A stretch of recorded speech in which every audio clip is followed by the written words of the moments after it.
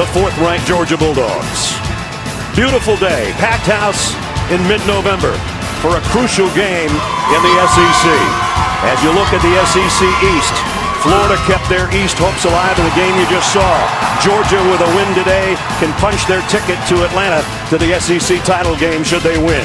In the West, it's LSU's to lose. Alabama won a game and lost a quarterback. But boy, can Auburn make some noise about the college football playoff picture if they win today and continue to roll as they did a couple of years ago. Welcome, everybody. Brad Nessler, Gary Danielson, Jamie O'Donnell will join us shortly.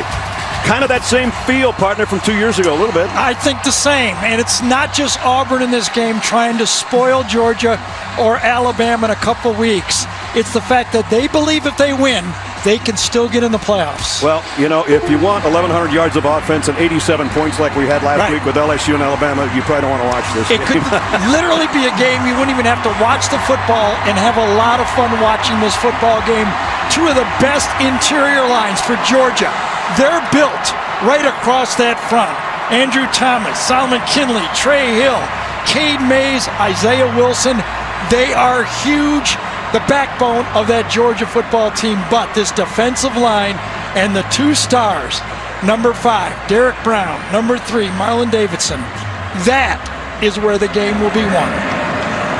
So close, these two old rivals, 59, 56, and 8. Georgia with a 3-game lead. It was horrible weather-wise Thursday and Friday in Auburn. Today, picture perfect. Georgia won the toss and deferred. So the Auburn Tigers will get the football first in front of their sellout crowd. Rodrigo Blankenship's got it teed up for the Dawgs. And we're underway in the plains. And Auburn will go to work at the 25-yard line. Let's take a look at the Chick-fil-A starting lineups. And it all starts with a quarterback. And for the first time in what seems like forever, Georgia is facing a starting quarterback. And he's the true freshman, Bo Nix. And he is sensational at home. Not so good on the road. We saw the 2 losses they had. The noise got to him, at Florida especially. But he's a very cool customer for his age. DJ Williams will start in the backfield. At tailback with Nix. And a quick throw out in the flat to Eli Stove. And Stove with a quick 14-yard pickup.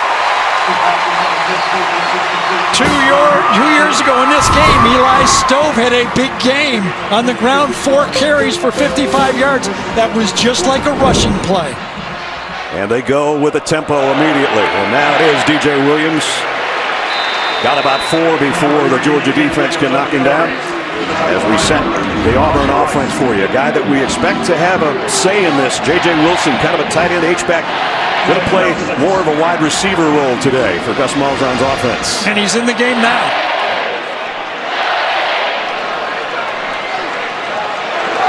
Second down and 6 as Auburn quickly moves to its own 44-yard line. Empty backfield and Nix out of the gun.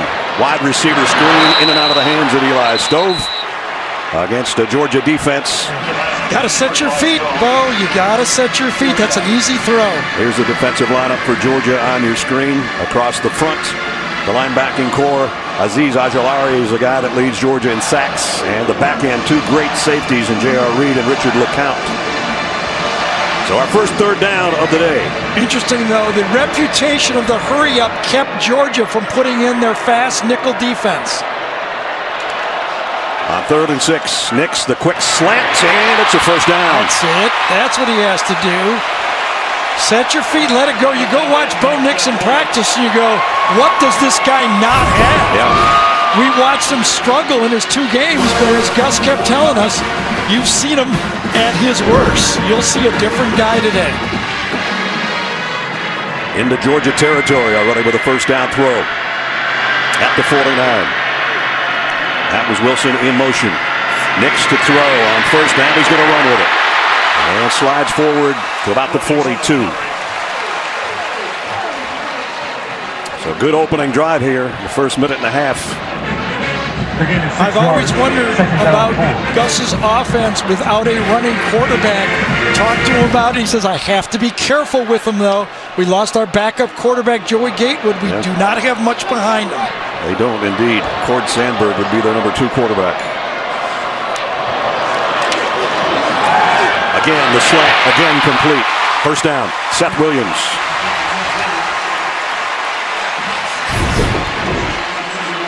So the Georgia defense that has handled so many teams with such great stats, the questions has been, from us that have watched the game tapes and practically everybody else, are they that good or have they not played anyone that can test them at quarterback?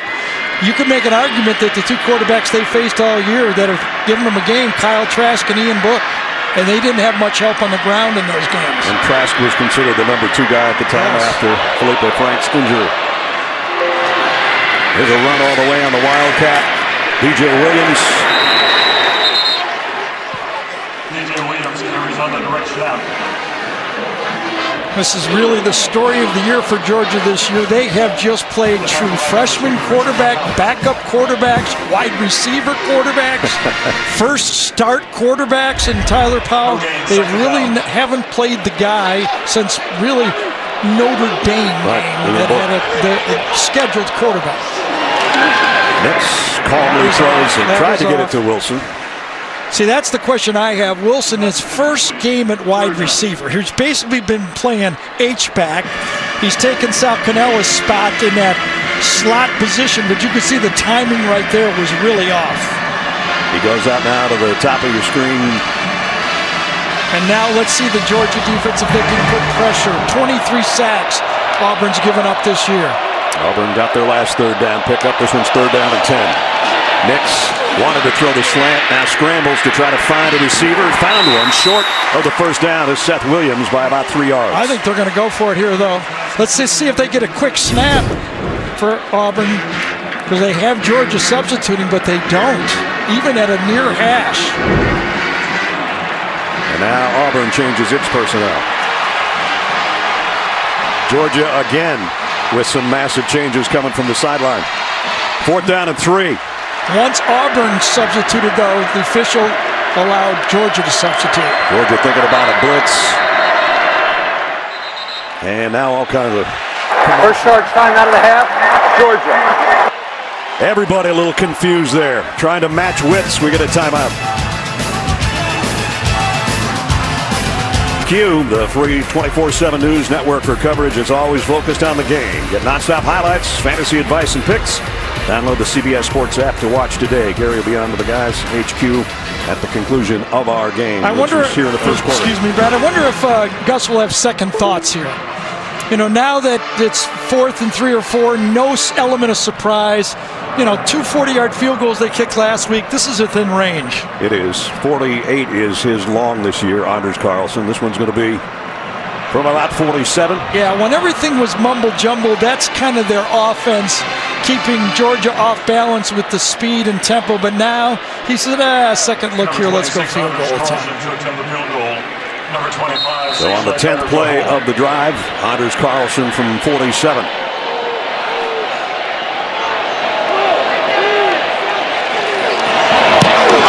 And it is wide right.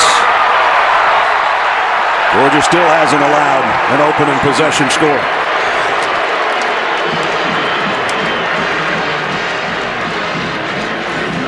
Georgia will take over after the missed field goal. Interesting, I was out there at practice Thursday and noticed that they line up their kicker 8 yards back, and I asked Carlson why, and he said penetration up the middle, and they got penetration up the middle. Instead of, normally a team will go 7, they go 8 for that extra yard of distance.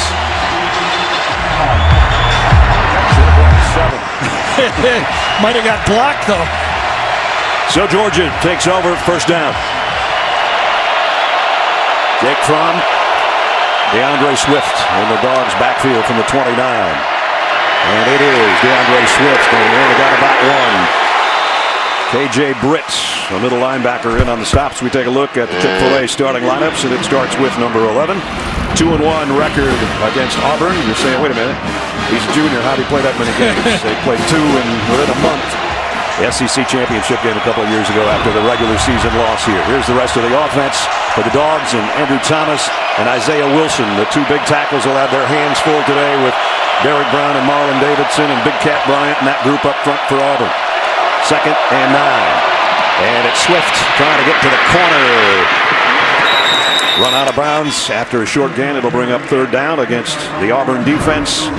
That looks like this, and a guy has already made a tackle. He makes a lot of them behind that big front wall. KJ Brooks for the linebacker. Georgia 47% on their 3rd downs. And this is where Kevin Steele, coordinator for Auburn, brings in his 6 defensive backs. He used 7 of them against LSU, but Georgia only deserves 6. They're passing back. We expect Georgia's first pass to the ball game from Jake Fromm. Has time, plenty of it, and had to come back to his check down. And as DeAndre Swift, who lost about 3. That's the game plan. Auburn uses a 3-man line. They get a 4th rusher when they bring Papo number 10, a linebacker type, to get their 4th player coming in. But man-to-man. They're going to play man-to-man all day against the receivers from Georgia. So the first punt from Jake Camarda with Christian Tutt waiting back on the other end. Beauty. Tutt looks up in the sun and lets it sail. It bounces inside the 10. Can Georgia get to it? Yes, they can. At about the 2-yard line. Didn't even need to get to it. It stopped right there. The long snapper got down there to down it after a 67-yard punt from Jake Camarda. The Bulldogs have Auburn. Bo Nix this week in preparation of this game, and I found myself reminding several times, this young man is just 19 years old, but he has a personality that's wise beyond his years. He's also the son of a former Auburn quarterback, and even though it's his destiny to play here, that doesn't negate the fact that he's a freshman quarterback navigating Auburn through an absolute gauntlet of a schedule. And Nix has taken his lumps away from Jordan Hare. He's been unable to eclipse 180 passing yards against top 10 teams so far, and those games were all on the road. But he's found a comfort and a rhythm here that is unmatched, and it couldn't come at a better time, guys. He's going to need it from the 2-yard line, Jamie. In his own end zone to throw. The slant is complete, and just like that to Seth Williams, who's got him out of trouble. How about that? True freshman quarterback, but it's not the same one you saw, or we saw, games ago. Now he's a veteran. In fact, Gus told us yesterday he didn't even count him as a true freshman anymore. Here he is on the ground, a sidearm throw. It might have been a lateral. Let's see, it's just incomplete. And they're taking a look at that, I think. That's the famous Nick Marshall touchdown pass against Alabama years ago that changed football almost. Late. Doesn't matter how many linemen are downfield. They're actually way down for Harrell. Is almost 5 yards downfield on that play. They just call it incomplete, 2nd down and 10.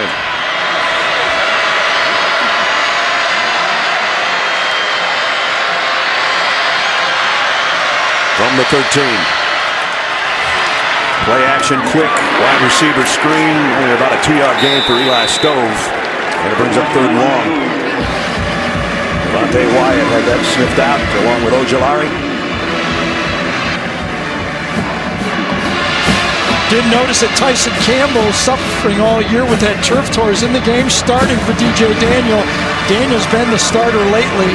Now then the nickel set, but that means Stokes and Campbell are the 2 corners, starting corners. Will Hastings in motion across the field. Georgia jumps and gets back. I'm surprised that Auburn didn't move there.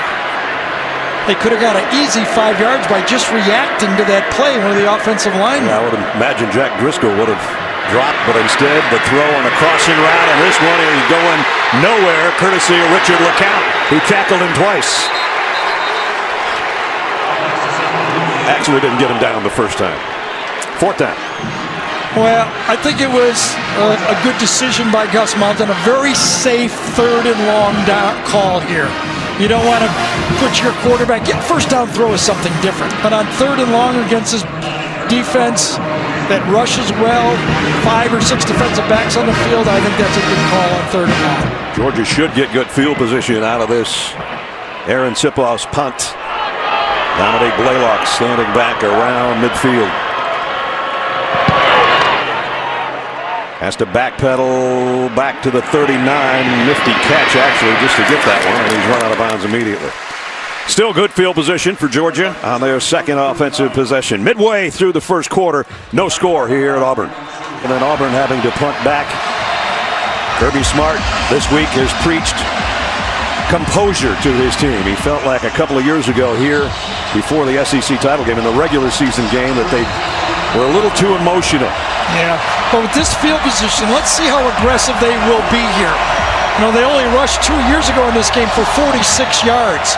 I wonder if they'll let Jake Fromm throw it around a little bit more. Either Jake's going to run it or James Cook's going to join him in the backfield. On first down, it will be the quick throw and a completion out to the 45 to Lawrence Cager, his favorite target. And we look back to 2 years ago. Here's what we're talking about. Penalties like late hits. And that one on after a punt. Sony Michel guilty of that. They fumbled the ball away. They muffed punts. Just all part of not being focused and being composed. Yeah, I thought they were too fired up for the game. So, yeah. Came in number one, you know, and need to control their emotions is what he told us on the phone last night. Hope that his team learned a lesson in that trip here 2 years ago. Brian Herring in the backfield for Georgia on a second down and 4, gets the call and gets the first down. I've said this before, but you get so wrapped up in DeAndre Swift and company, you forget how really good Brian Herring is. Yeah, and you know, these second and short is something you feel good about trying to make, but I tell you, 2 years, just the difference in home fields. Last year, Georgia rushed for 303 yards. Yep. 2 years ago here, they rushed for 46. And by the way, they had Nick Chubb, Sony Michel, and DeAndre Swift for 46 yards. Yeah. Elijah Holyfield just standing on the sideline. Yes. On first down, Fromm gonna go deep. Got a man out there and got him. Dominique Blaylock, touchdown.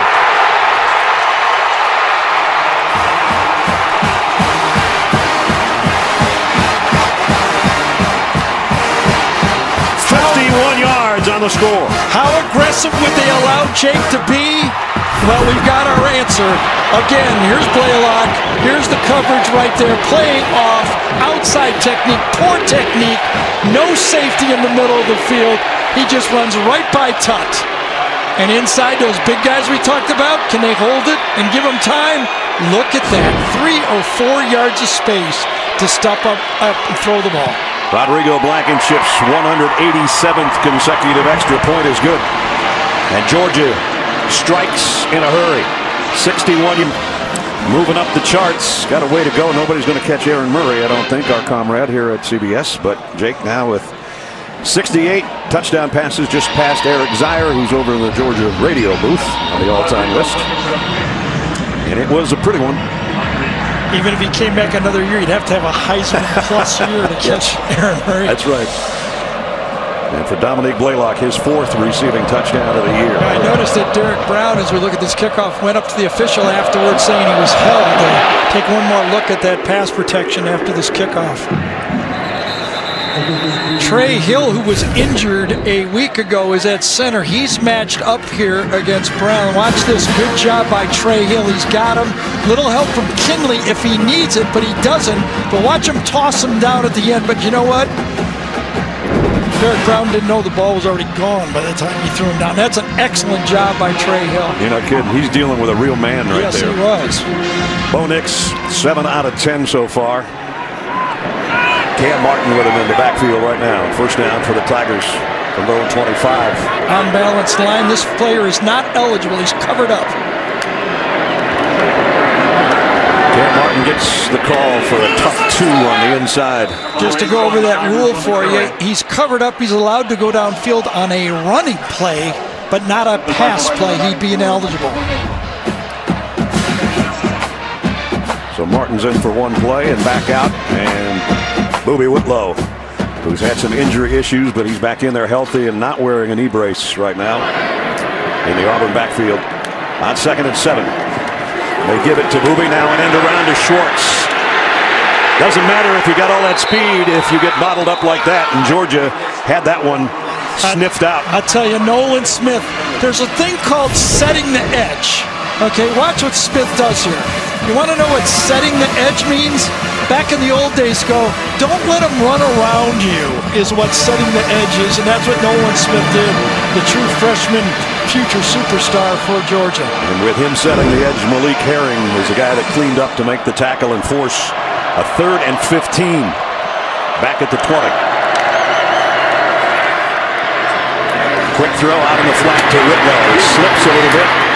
Got back across the original line of scrimmage, and that's it. 4th down and punting situation for the Tigers. I tell you, Richard LeCount comes up and blows up this play before it can get started.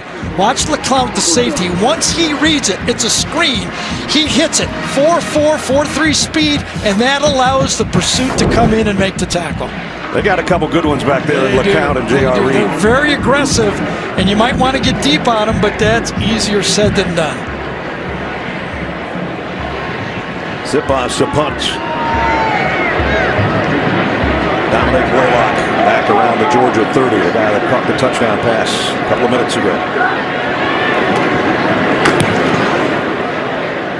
And he'll fair catch this one right around the 25-yard line. Spend an hour on the edge of your seat. I'm not talking about SEC football. I'm talking about a new evil this Thursday at 10, 9 Central on CBS. Brad Nessler, Gary Danielson, Jamie Erdahl, and our CBS crew at Pat Dye Field, Jordan-Hare Stadium on a brilliant mid-November day. And a crucial game here in the SEC with Georgia in front by a touchdown with just under 4 to go in the first quarter. Yeah, pretty good ratio they got going. The important ratio is 6 plays, 7 points. And they've been balanced. 3 passes and 3 runs. There's what Gary's talking about. DeAndre Swift back in at tailback for Georgia from the 26. Charlie Warner, the tight end, in motion. Everybody in tight. Going to be an end around though to Demetrius Robertson. Got a block. Got out to the 30 before he stood up. By Jeremiah Denson, one of the safeties. 2 very good safeties for Auburn, I should say, as well. Christian Tutt did the same thing last play. He's right there at outside linebacker. Watch him turn it in, help inside, safety makes the tackle. Sometimes you have to do your assignment. You want to go for that player bad, but you're better off turning it into where you know the help is.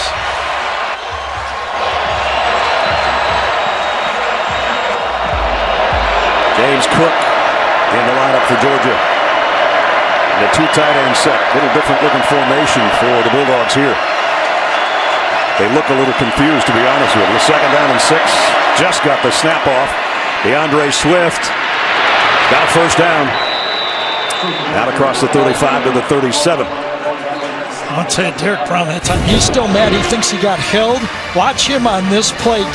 Split it, get thrown back. But that crease, again, when we talked to Kevin Steele, I said, what's the most important thing? Penetration? He goes, no. Gap. Play your gap. See, right there, Brown was in the backfield. He opened up a gap. You have to be sound in your gap technique and not get in there and want to make those plays, tackle for a loss every time. Georgia with a first down at the 37-yard line. Play fake to Herring. Fromm sets up, going to go deep again. Just overshot Lawrence Cager. Pretty good coverage by Javaris Davis back there. I don't want to say Lawrence Cager is a possession receiver because that's not fair, but he's not a speedster. He's more of a route runner. He's a great back shoulder catcher of the ball, but he's not going to run away from a corner. Very tough for him to get deep. You almost have to scheme him deep. He got a little bit of a grab on his elbow there at the end of the route. I don't think he had a chance for that one. No, I don't either.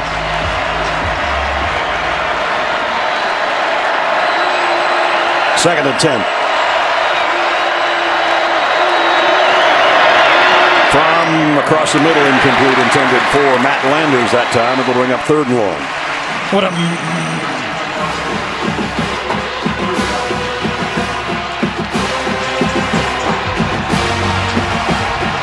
Since the South Carolina game, when he had 3 interceptions, Jake's been pretty steady. Of course, you can throw that Kentucky thing out. It was a monsoon. Absolutely, absolutely.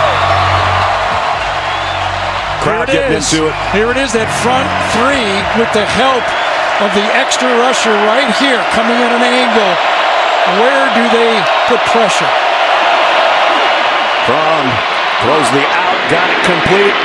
Pickens has to fight for the first down, and he got it. Pickens was about a yard shy, and he wheeled around and picked it up. Well, this offensive line is only allowed 5 sacks, number 2 in the country. You know who's number 1 in the country? Air Force, and they don't throw. Play action, Fromm to throw again, and this one's no man's land. Cager was the closest guy. I think Marlon Davidson might have got a hand on that. Just think about that. For this type of a team, only giving up 5 sacks all year. Now that's part Jake Fromm, but that's also part of that offensive line that we saw up close against Florida. They held their own that day. There was no outside rush. The 2 defensive ends could not make a difference for Florida, and that's the game they were most impressive, as you ask me. So far, they're off to a pretty good start in this quarter against this group.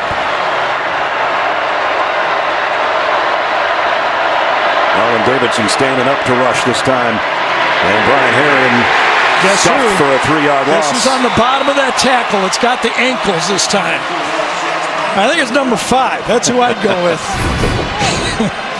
Watch him kind of sneak in there. Split the double team, dive in, and make the tackle. Guy's going to be a very rich man next year. Yeah, he is. We asked Marlon Davidson yesterday, what do you consider your strengths and his strengths? He said, I'm more the athletic, but Derek gets double teamed all the time. I think he's a little stronger than I am. They were funny, those 2 guys. Boy, they were something together. They could go on TV, yes. 3rd down at 12.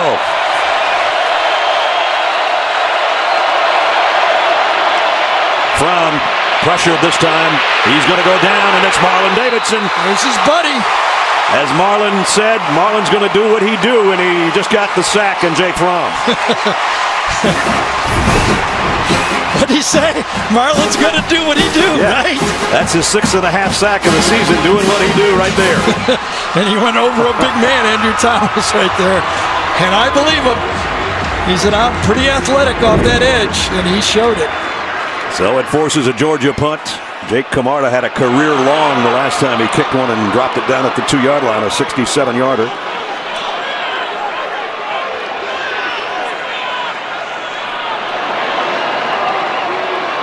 As he stands right in that strip of sunshine here at Pat Laugh Field.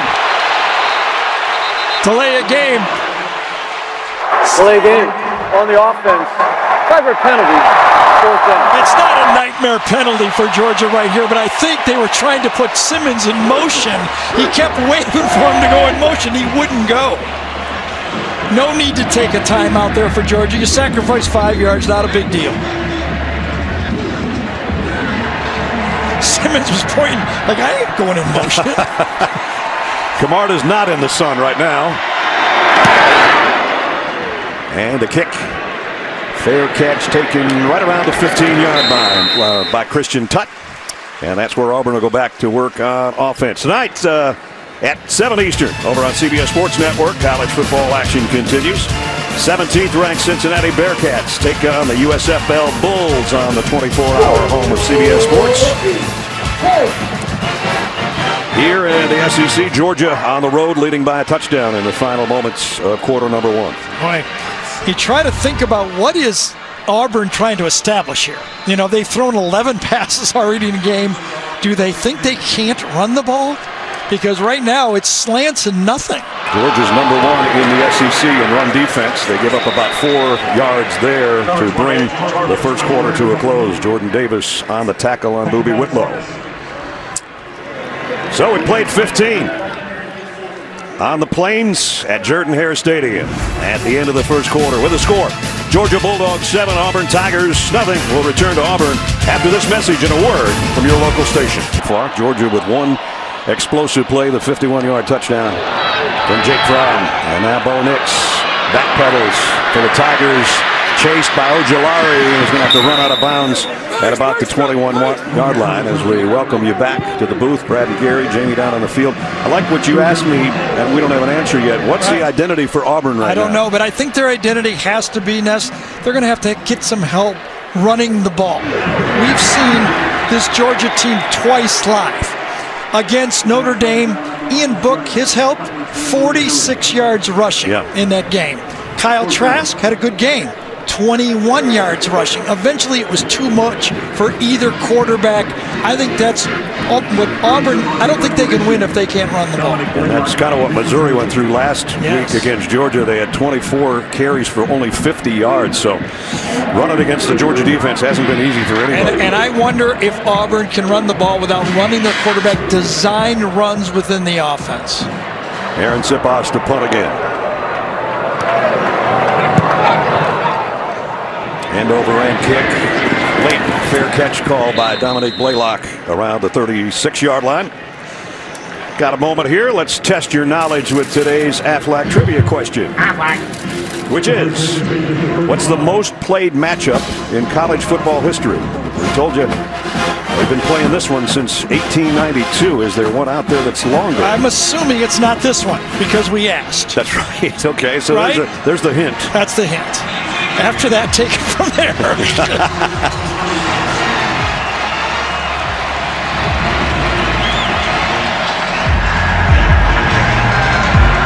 This one went back. Used to play at Piedmont Park in Atlanta for the first 10 years, and then it was either at Auburn or Athens since.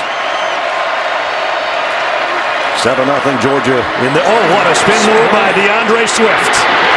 Wow. Yep. He had a game last year. Popo had a chance for him, number 10, right there coming off the edge. We saw Clyde Edwards-Helaire do that last week for a touchdown, but that's what this guy Swift can give you. He had a career-high 186 on 17 carries last year in this matchup. They fake it to him here, and Fromm comes up throwing. Good coverage. In and out of the hands of Pierce Jackson. Yeah, Javaris Davis that time. Going to play bump and run to the outside, man-to-man coverage. He's matched up all the way, and he does it perfectly. Watch him in phase, and then go back and beat him to the ball. Yeah, that's picture perfect play out there in the corner.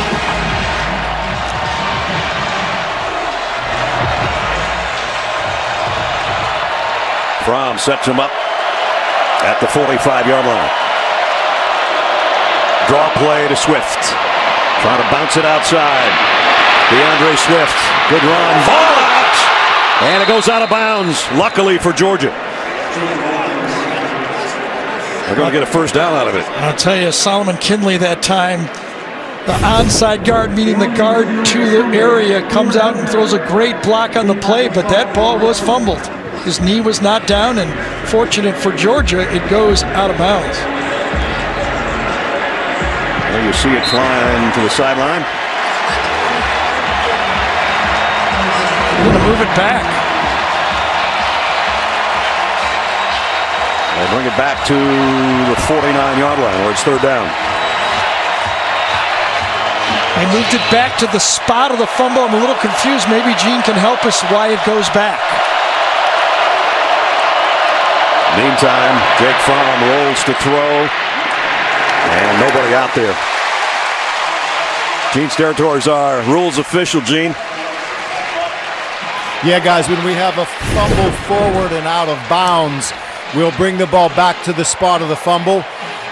We don't want to give them that gain of yardage if it's a fumble forward out of bounds. That's why they came back to the spot of the fumble. Gene, would it have made any difference had an Auburn player touched that and then it went out of bounds? Not touched it, Brad. Possessed it, but not touched it. If it ends up out of bounds, then you do come back to the spot of that fumble if there's been no other possessions. Okay, thanks, Gene. Meanwhile, there's a flag thrown back where Christian Tutt is the punt returner. Unless they picked it up. And they did. So fourth down. You look behind Jake Kamara. This one might get inside the 10 again. A big bounce this time, though, and Georgia can't get to it. So it's a touchback. Simmons was a little upset that Webb didn't catch it in the air and allowed it to bounce into the end zone. Georgia with a touchdown lead. Auburn with the football offensively when we come back. Throw deep? Do you try to soften up this defense? Or do you just try to see if you can run the ball and help your quarterback? Interesting dilemma for Gus. No. They fake slant and lose a yard. Yeah, they run it right up the middle, and they run it right into Tyler Clark. Auburn's last 2 drives, 3 plays 1 yard, 3 plays 5 yards. Now they have 1 play for -1 yard on that one. Second down and 11 from the 19. Nix looking to throw all the way, and there it is again, Seth Williams. That's all you got. That's all you got, right? I guess. At least it's working a little bit. It is. I don't think you can win a game on a slant pass, but that's all they got right now. Now the pitch on the run to Whitlow. Wow, second effort by Boobie Whitlow gets the first down. What a play, because Tay Crowder had that thing defended that time. Crowder comes off their edge and then forces it back inside, and then a cut up just at the last second. Got it to the 30. That's what they needed. Because Crowder had that thing sniffed out. Boobie makes a good cut for the first down. 4 wideouts for Nix here on first down. They'll run it with Whitlow. And another good run by Whitlow. Almost got to the first down marker. Picked up about 8. Here's the dilemma for Auburn. They're running, they got 2 deep safeties. Right now, Georgia's saying, we bet you can't run it, and we don't have to put a safety up there. That's the dilemma for Auburn trying to throw the ball. Devontae Wyatt, the defensive end, is the guy down for Georgia. We'll check on him when we come back. Are you buying door number 1 or door number 2? I'm not getting involved. Second down in the yard. Schwartz with a first down. Schwartz, a guy they would love to get in some space. He is the fastest guy in football. Funny, we went out to practice and I saw Big Cat, and remember we had his act. And I said, Big Cat, you been working on that? And he just had a big sheepish smile. First down, Auburn at the 44.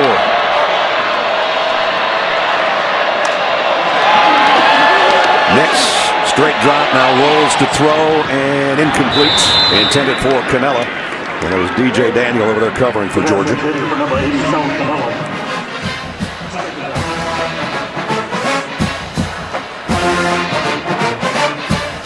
That's the problem for Auburn. We showed you the 2 safeties, LeCount and J.R. Reed, number 20, are lining up about 12 yards deep and daring Auburn to run the ball.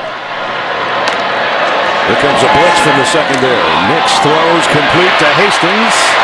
And Will Hastings close to a first down. This is where Auburn likes to go fast, 3rd and short. They're hustling up, that's for sure. Less than a yard to go.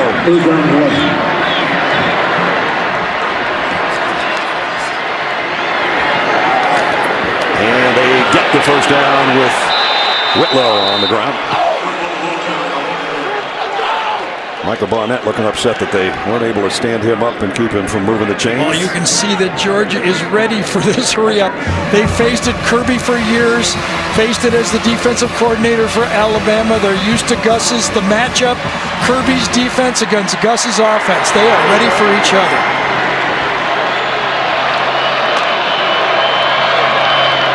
First down for Auburn. Nix almost looked to the sideline and didn't see the snap, and now he's going to go deep for Schwartz. And in out of his hands, Daniel got a hand in there at the last moment. Well, if you saw last week's game when LSU stole the touchdown against Alabama did, Auburn did the same thing. They looked to the sideline and quick snapped it and tried to get Schwartz deep. Remember the Alabama play, they tried to steal one and actually got a touchdown against Derek Stingley on the end, Devontae Smith. Same play. They looked to the sideline and quick snap it. Almost got it.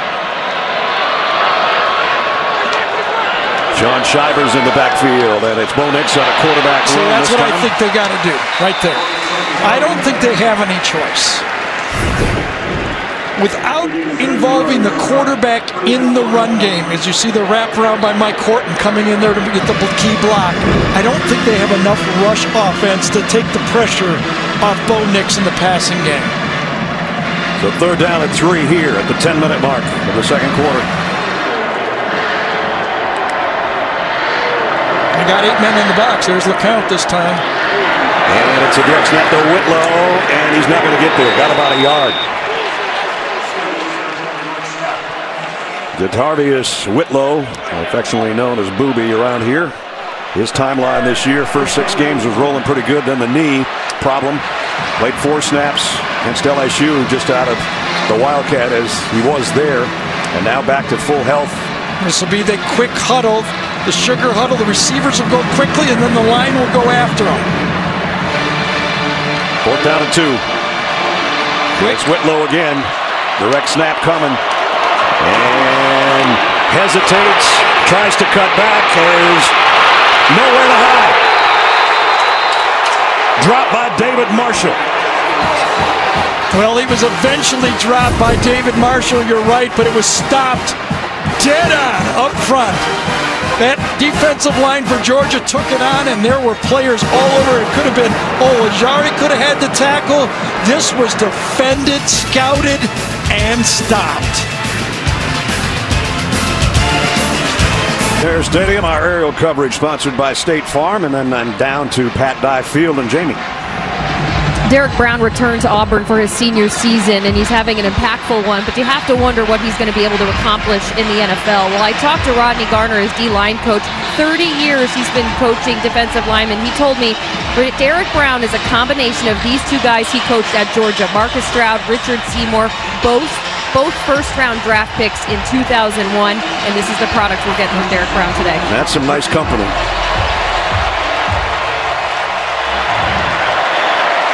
First down, Georgia, with just over 9 to go in the half. Zamir White in the backfield for Georgia with Jake Fromm for the first time today. From midfield, it is Zamir White. And he goes for about 3, number 3. A little bit earlier, we asked you the Athletic trivia question, which was, what's the most played matchup in college football history? Minnesota and Wisconsin. The battle for Paul Bunyan's axe is the longest, and then Georgia and Auburn next in line. And right now, the 124th edition has the Dawgs on the road in front by a touchdown. It's Eli Wolf, the tight end H-back on the hash right here to kind of give it a tough look for this Auburn defense. They're going to throw it out in the flat the other way. Blaylock, and he might have gotten back to the line of scrimmage, but well played by Daniel Thomas, one of the captains back there at safety. We showed Richard LeCount coming up on that tackle, and this time Daniel Thomas does the same thing. You cannot give these athletes in this league space, and that time it was eaten up by Thomas. 3rd down and 7. Number 7 back in for Georgia, DeAndre Swift.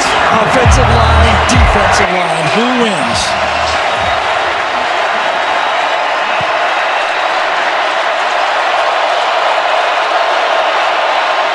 From fires in and out of the hands of Dominic Blaylock. Would have been a first down, but a nice play by Javaris Davis. Absolutely. That's a second great man-to-man coverage play that Davis has made in this game. Decent protection, throws it out there. It's a good throw. Same play, they actually put the game away to Eli Wolf against Florida, the out route, and this time defended. Camarda to punt. The 7th punt today between the 2 teams. Auburn's keeping their defense on the field. They're playing safe. Hand over end kick. Georgia sees that one go out of bounds at where? About the 7-yard line? 6-yard line. Another good punt. Jeez. Jake Camarda, 2 dandies. Yeah.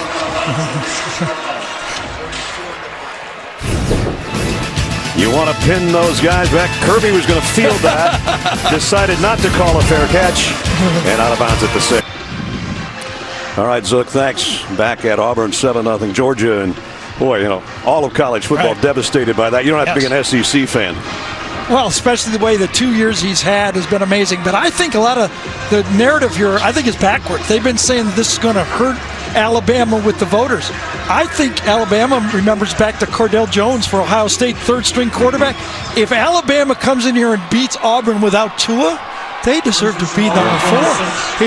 That would be a more impressive thing than before. And as we remember, J.T. Barrett and Braxton Miller were hurt, a 3rd-string quarterback. So the team has to get the credit, not just the quarterback. Well said, my friend. Number 3, D.J. Williams. DJ Williams on a carry. I mean, everybody thought Ohio State shouldn't have bet in with Cardell Jones, and look what they did. You got to say the team deserves the nod. Whether they get it or not, you can't eliminate them just because they don't have Tua. Here's the possessions for Auburn. They missed that 47-yard field goal, and then it's been punting for the most part. And it looked like Devontae Smith's fine, number 95 back in the game. Ojulari and Clark combined to bring Bo Nix down. Excuse me, Devontae Wyatt, number 95, back in the football game, trying to find a way to get some rushing yards, and Mr. Clark comes in there and does a good job. Tyler Clark's had a heck of a first half. Senior out of Americus, Georgia. It's funny, look at the defensive fronts for these two teams, and 75% of their defensive linemen are natives of the state of Georgia. 3rd down and 8. In trouble, has to unload it from his own end zone. Surprised he double pumped it. I do not know why he did not let it go. Adam Anderson, number 19, is in his face as he lets it go. A little stunt from the inside. Adams is out there. Anderson's out there. And the double pump is really throwing him off. And now Georgia's going to get field position again. They've had it at the 39, 29, 26, 35, and 50. And they most likely will end up with the 50-yard line again.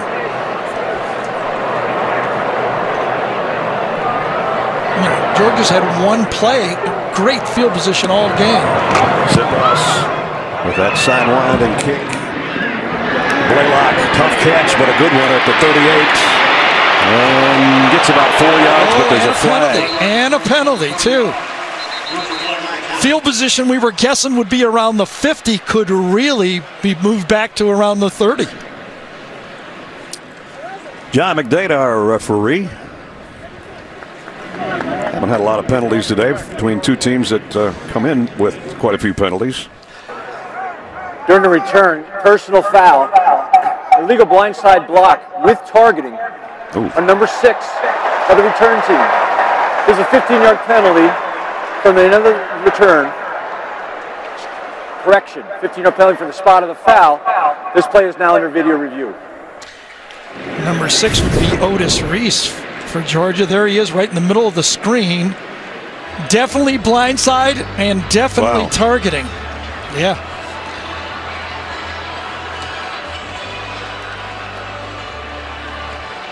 That's an easy call, I think. Let's see if Gene Steratore agrees. I think what's really important, too, is the way that John McDade announced this. We have a blindside block with targeting. So after review, if they do look at this and they don't think that an indicator or something rises to the level of targeting, there will still be a foul for a blindside block. I agree with you, though. I think it is meeting. I think you do definitely have an indicator. You have a lowering of the head. The contact is to the head neck area, and a blindside player a player who is being blocked from the blind side is also defenseless by definition. So I do think that we have the elements that will allow them to confirm, at least in my opinion, to confirm a targeting in this situation. You know, Gene, it appeared to me that this is a new rule this year, the blindside block. Targeting would have been called last year, but would this have been clipping last year? Let's suppose he didn't target him. Is that the blindside block, was that enough, or could that have been called a clip? You know what, Gary, I don't think, because I think with a block in the back in that scenario, because it's not a clip, we're above the waist on this contact, but even for a block in the back, video review, he makes contact with the ruling side. On the field of targeting is confirmed. Number 6 is disqualified for the remainder of the game. That's the end of the day Thank you, Gene. Otis Reese. Otis Reese is not in the first line of rotation in the secondary, too deep in safeties, but a special teamer. Wow, there's the miss. Yeah, that's a tough one. That's definitely a time to go to the locker room. And again, look at this ball. It's 25 yards back farther than where we speculated Georgia might get the ball. So they work offensively after the penalty at the 25-yard line, and it's really, 6 minutes to go in the half. And it's really their worst starting field position of the game at the 25.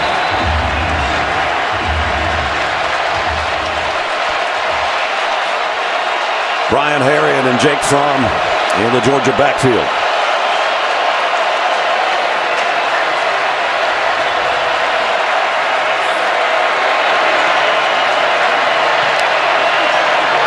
And it is Brian Harrion crawling his way for 3 or 4 yards. Big Cat Bryant holding on for dear life, number 1. I think this defense for Auburn needs a 3 and out to help their offense, basically. Give them some field position so that they can call some plays and open it up a little bit.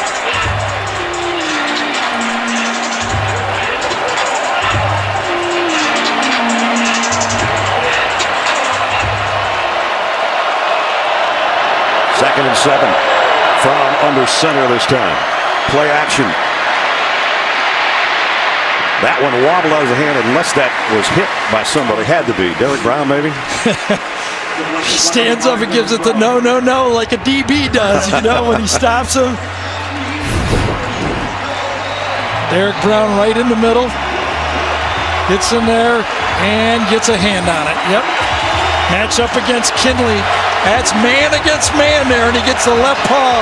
Derek Brown, one of the big-time recruits that Georgia thought they were going to get, playing for Auburn years ago. And the captain's out of Sugar Hill, Georgia. And the crowd is wound right now on 3rd down and 7.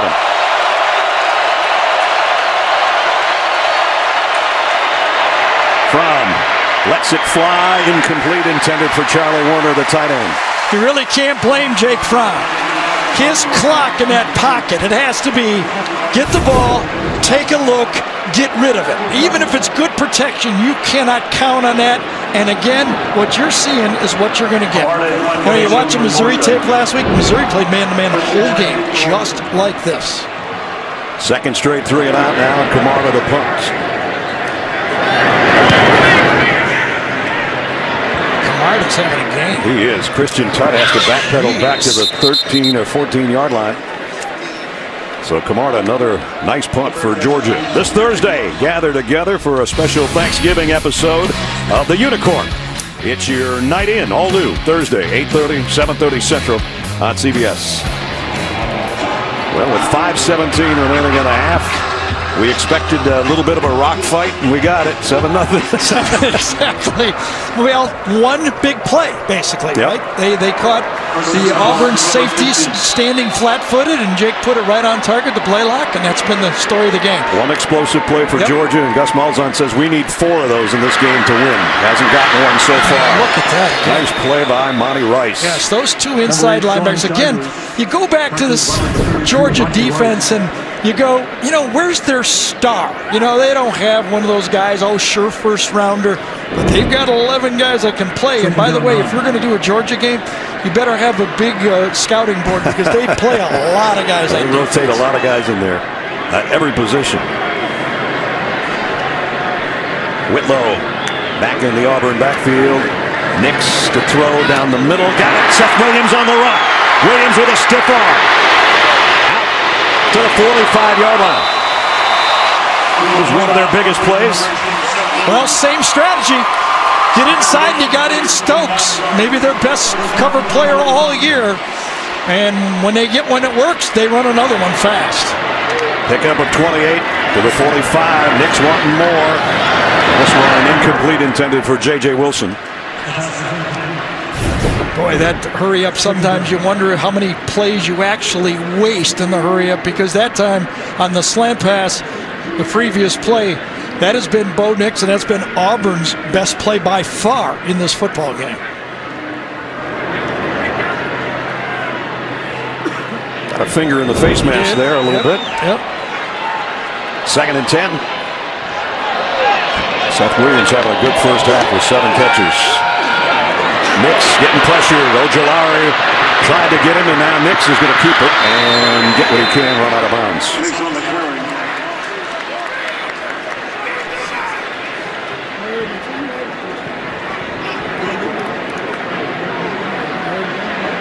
I'll tell you, this Georgia defense is so disciplined in their substitutions. They get their guys off the field fast. Big 3rd down here for the Auburn offense. So far, 3 out of 9. Georgia brings an extra man up on the defensive front. Will Hastings in motion. And we're going to get a timeout. First charge timeout of the half, Auburn.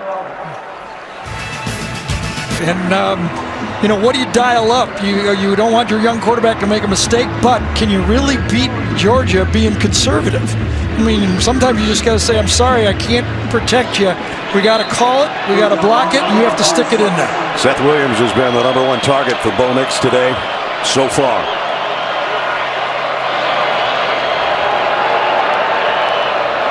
Third and 9.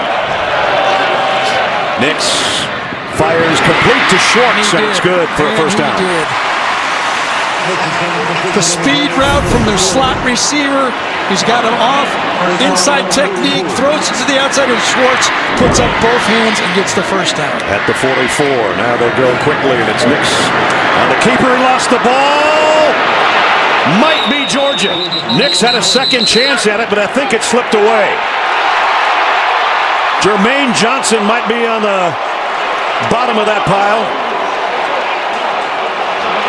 Richard LeCount's down there, and LeCount's got the ball. Johnson's the guy that caused it. LeCount covered it. Run the quarterback would have been successful, but just the reach out, just enough by Johnson to poke that ball loose right on the football, and that popped it out. I do not like quarterbacks carrying their ball in the non-dominant hand. They do not practice it. We saw it last week with Tua. He had it in his right arm. I think when you're a right-handed player, as a passer, keep it in your right hand. You don't practice running the ball with your non-dominant hand. Well, that just squashed an impressive march for Auburn, finally getting something going on offense, and it's a turnover. Yeah, plus now Georgia gets the ball to start the second half. This could be the dreaded 2-for-1. They've got 3:18 to work and 2 timeouts. Pressure on this Auburn defense. Draw play, DeAndre Swift. Little hesitation, and Brick brings him down after the pickup of a couple. This defense cannot allow this game to get out of hand right now. They know their offense is going to struggle to get to 20 points. And they don't want Georgia to get to 14 by halftime. Exactly.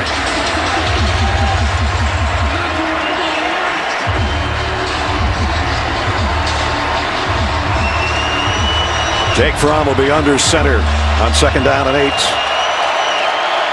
Charlie Warner, the tight end, moves into the slot on the right. It's Swift. Tough 3 more.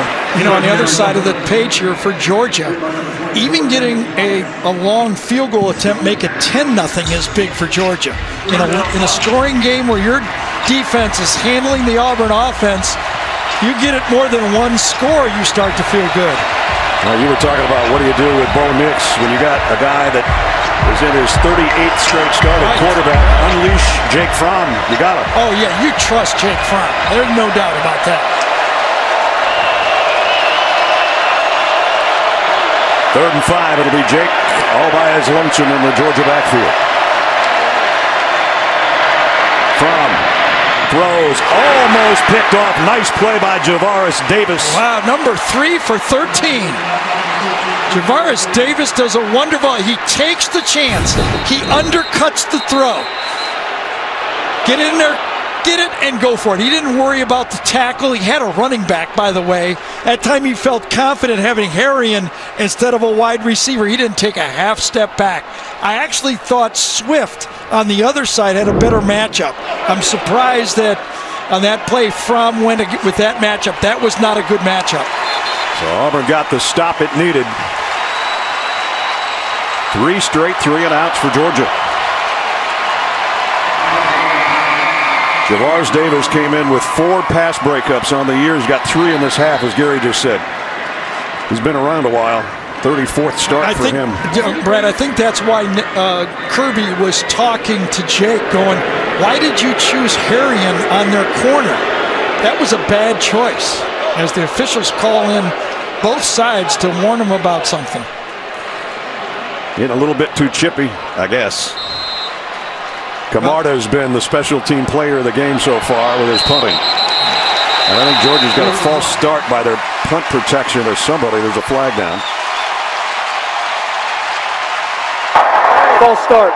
41. Offense. 5-yard penalty. 4th down. The end of that 3rd down play.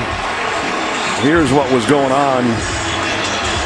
Okay, and that's why they pulled the two teams together. Cade Mays on that one in the middle of it. Everybody pushing everybody. Isaiah Wilson. And now we got more whistles. Delay a game. Offense. Snapping the ball prior to being made ready for play. That's a 5-yard penalty. 4th down. Well, I guess the center official wasn't out of the way yet. Georgia may never get this punt off the way this thing's going. Yeah. I think Kirby's saying he left the center. How does the center know once the official left him, why can't he snap it? He's not going to get the 5 yards back. Now Georgia comes up to the line, and Camarda's way back inside his own 20.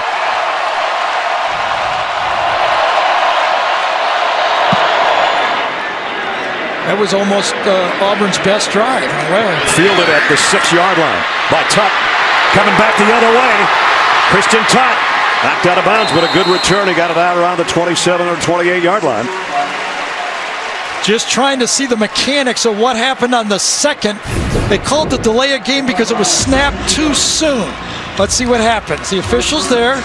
Georgia comes up. He backs off. I don't know why you can't snap it. That's what Kirby's wanting to know. Why can't you snap it? At any rate, Georgia had to kick it away.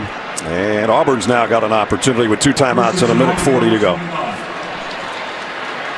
This is where I think, you know, if you're Auburn, you don't want to make a mistake like Alabama made at the end of the half right here. Get a screen pass, get something safe, get it up a little bit farther. Nix looking right all the way, and in and out of the hands of the intended receiver, Will Hastings. Brings up 2nd and 10. That was another good throw by Bo right there to the outside. Matched up to the outside on a safety. Could have had it.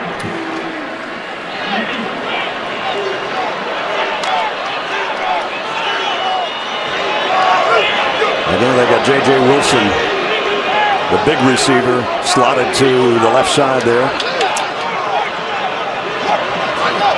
On 2nd and 10. Nix wanting to throw right, goes that way, but it's too far in front of Seth Williams. Incomplete. Coming up, Adam, Kevin Carter, and BJ will have first half analysis, scores, and highlights on the Geico halftime report. Zook and the guys will have more on Tua Tagovailoa, what they know and what they've heard on his injury today. I think the crowd is reacting to whether he caught this ball or not. Will there be a replay? We've got a big enough screen to look at it. The fans do. One of the biggest ones in the conference. Absolutely, here at the stadium. 3rd down and 10. Georgia sneaking up there where they bring in an extra rusher. They do off the corner. Throws a screen to Schwartz. I think they're going to have a replay on this, or Gus called timeout before the snap.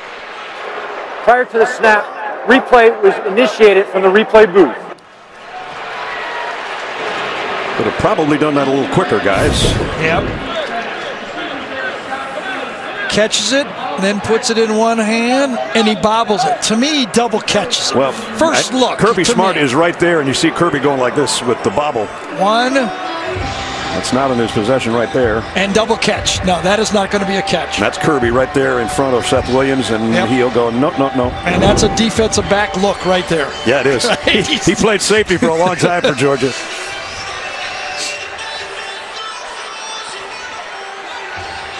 Kirby's over there going, I don't care when I was all SEC in '98. Right. It's the same kind of call there. You got to catch the ball. But they're still taking a look at it. He has a look of shock on his face right now. Catches it, then recatches it, and never really establishes his feet.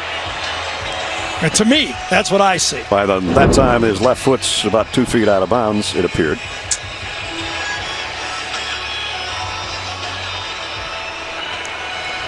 The problem that Kirby's talking to the referee about is because the play was stopped, Georgia had stopped the wide receiver screen. It was not going to make the first down. They had stopped it. The 22 guys on the field. After video review, the ruling of incomplete pass to the sideline is confirmed. Can the game clock operator please restore the game clock to 1:30, 1:30. See, Kirby's going, there was no need to stop it there. It was obvious incomplete, and we had stopped the play. Now we have to stop them again. Right, and it's going to be third down to try to stop them again with a minute and a half to go in the half.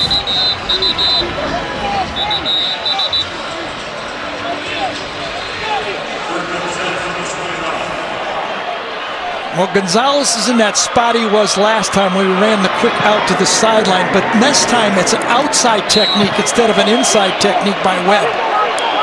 3rd and 10 from the 29.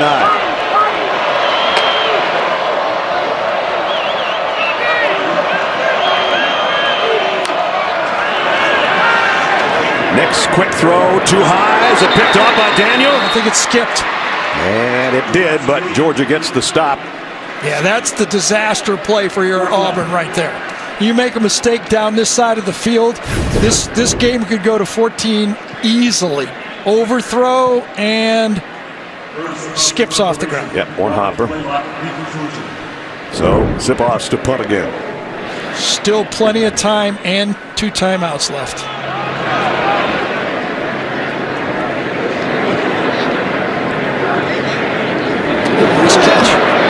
Snap, got it away. Good kick. Fair catch way back around the 19-yard line by Dominic Blaylock. So Georgia with 1:19 to go in the half. And now we're going to do Project Smarter presented by the Home Depot. Turn it back inside. It's one of the first things you learn when you're on defense. Know where your help is. And when someone's trying to get around the edge, you've got 8 or 9 guys inside. If you could just remember this one thing. Turn it to where you got help, and that's what this Georgia defense has done this game. And on the quick snap, they were ready for this. This was scouted and defeated. And a 13-yard loss right there. Absolutely. Good scouting, and they were ready for that play. Let's see if Georgia plays it conservatively or not from inside their own 20. I wonder if they could get a little screen pass to Swift and give him some space here. They haven't really got him in space yet. No. Or he hasn't gotten himself in space on the ground game. He'll try here. And got almost 5. Aaron Davidson on the tackle, big number 3. It's funny to watch that defensive front. Davidson, number 3, and Brown, number 5, and Big Cat Bryant, number 1. All those 300-pounders wearing single digits. 1:12 remaining first half. Georgia 7-0.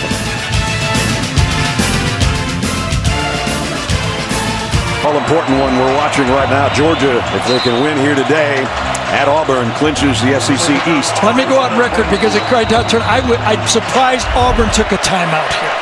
I would have just let Georgia do what they want. This could turn into something bad. Here's a pitch. DeAndre Swift. Swift into the secondary this time, out to the 40. I think it's too much of a gamble. A field goal is so big in this part of the game, I would have let Georgia make the decision. I didn't want to stop the clock if I'm Auburn. DeAndre Swift's best run of the day, 16-yard pickup to the 40. And now Fromm looking to throw and hit the knee, I think, of his intended receiver, Curious Jackson. And penalty.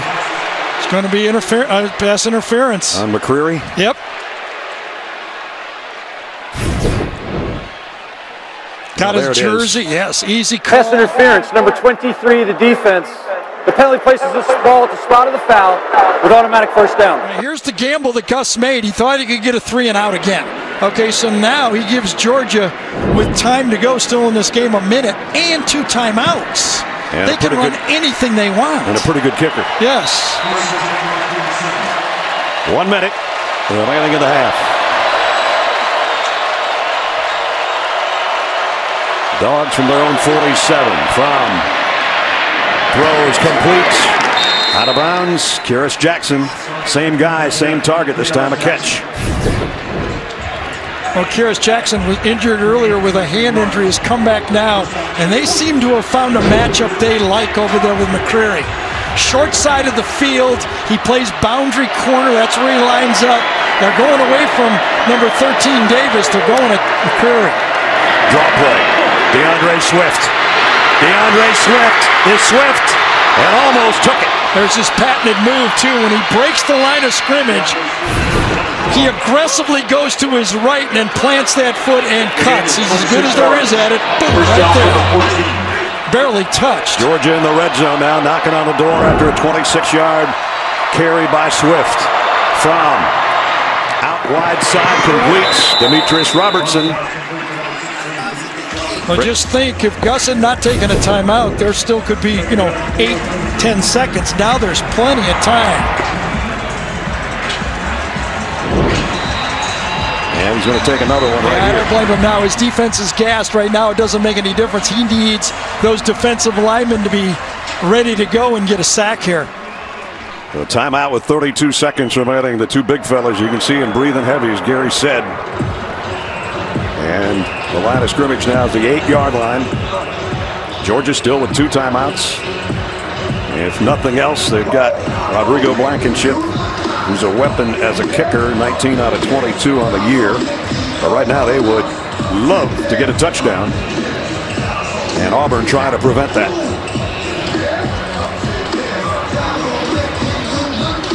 There's Hot Rod warming up on the sideline. That last run by DeAndre Swift, part of back-to-back runs that netted him 42 yards.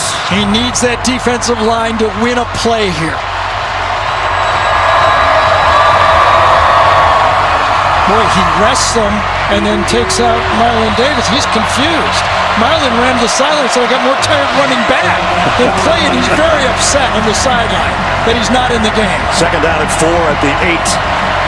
Brian Harrion with Fromm in the Georgia backfield. They can run the ball here. 2 timeouts left. Demetrius Robertson in motion. Fromm going to throw it to Harrion on the corner. Close to a first down. I don't think he got it, though. This whole drive, except for the Swift run right up the middle, the whole drive have been into the short side of the field. They've gone from the left hash all the way down the field. We got somebody hurt on the sideline, and that's not a good sign, as Harrion was knocked out of bounds. And so we sort of hold our breath for a different reason. Yeah, Marlon's going, I'm back in the game. I think KJ Britt was the guy who was over there on the tackle. I wonder if he's the one that got injured on the play. Number 33 right here. No, it's a person on the sideline. I got you, sorry. And Britt gets up. He's fine. Harrion's fine. And the person that Harrion ran into is not. It's not. Fine. Meanwhile, it's 3rd down and 1. Looks like a guy taking a picture with his camera right here is the one he runs into right over. I think it's a young lady, is it? In fact. But, well, we can't speculate. There's too many people around right now. But you can see the look on the fans' faces as a lot of concern. Let's bring in Jamie. Yeah, it's a painful quiet down here right now, guys. This young woman is a photographer, and I haven't seen her move her extremities since she got hit, so they're bringing the stretcher out right now. Oh, boy. Just like everybody else here, just trying to do her job, and look of concern as we are up here. And that's the student section, which is right there in front of the play. So they saw it right in front of them.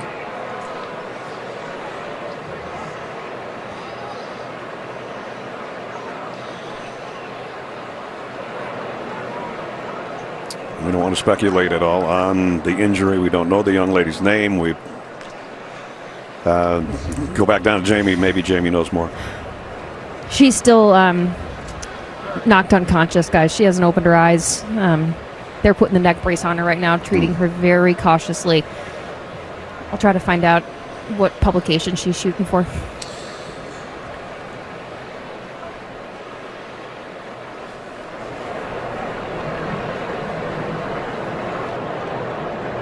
That are checking on her as they rock her onto this board, but it's good news that she has woken up. Ness, did it look to you like she had the camera shooting pictures as she got run over? I don't know if she was shooting a picture of Brian Harrion coming out of bounds or taking a picture of somebody else. Exactly. But you're so vulnerable down there, and we've seen that happen with cameramen before. We had one of our guys 2 or 3 weeks ago that was injured on the sideline because you're there doing your job and doing your thing. And again, there is, you can see the camera up. She tried to avoid Brian Harrion at the last second, but Brian's leg hit her on the way by. So the medical personnel, as Jamie said, are being very, very cautious here. They try to get her to. It was like she saw Brian Herrien and he saw her, and he tried to skip by her, and as he tried to get by her, his knee hit her right in the head area.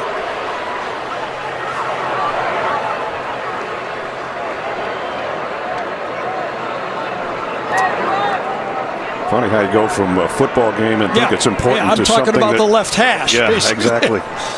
And all of a sudden you're talking about something way more important. Yeah, I mean, you're looking at the clock, you're looking at the next play, you're thinking they might got to hurry up, and then you go, oh my God. Yeah.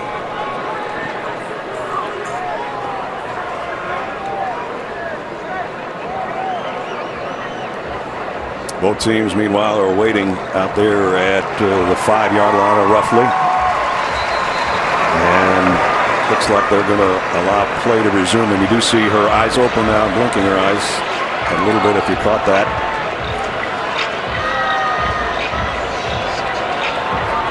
I'm sure a very scared young lady as well, as we are for her. And now the Auburn players are trying to get the fans back into it with them backed up to their own 5-yard line, and we'll find out if we can find out anything further. Obviously, we will let you know. Jamie might have a little bit more right now.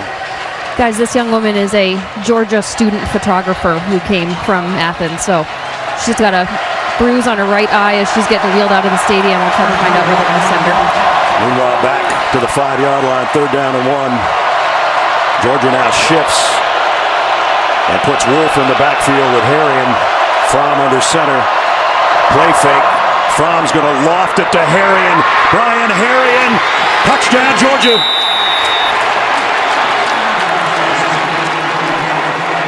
Five-yard scoring toss, and Georgia does get a touchdown before halftime.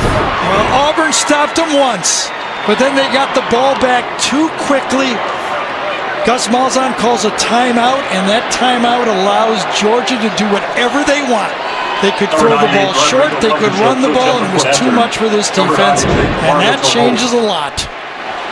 You just wonder if Gus, knowing that Georgia was getting the ball to start the second half, he tried to steal a possession, and it might have cost him big time. Rodrigo Blankenship in for the point after.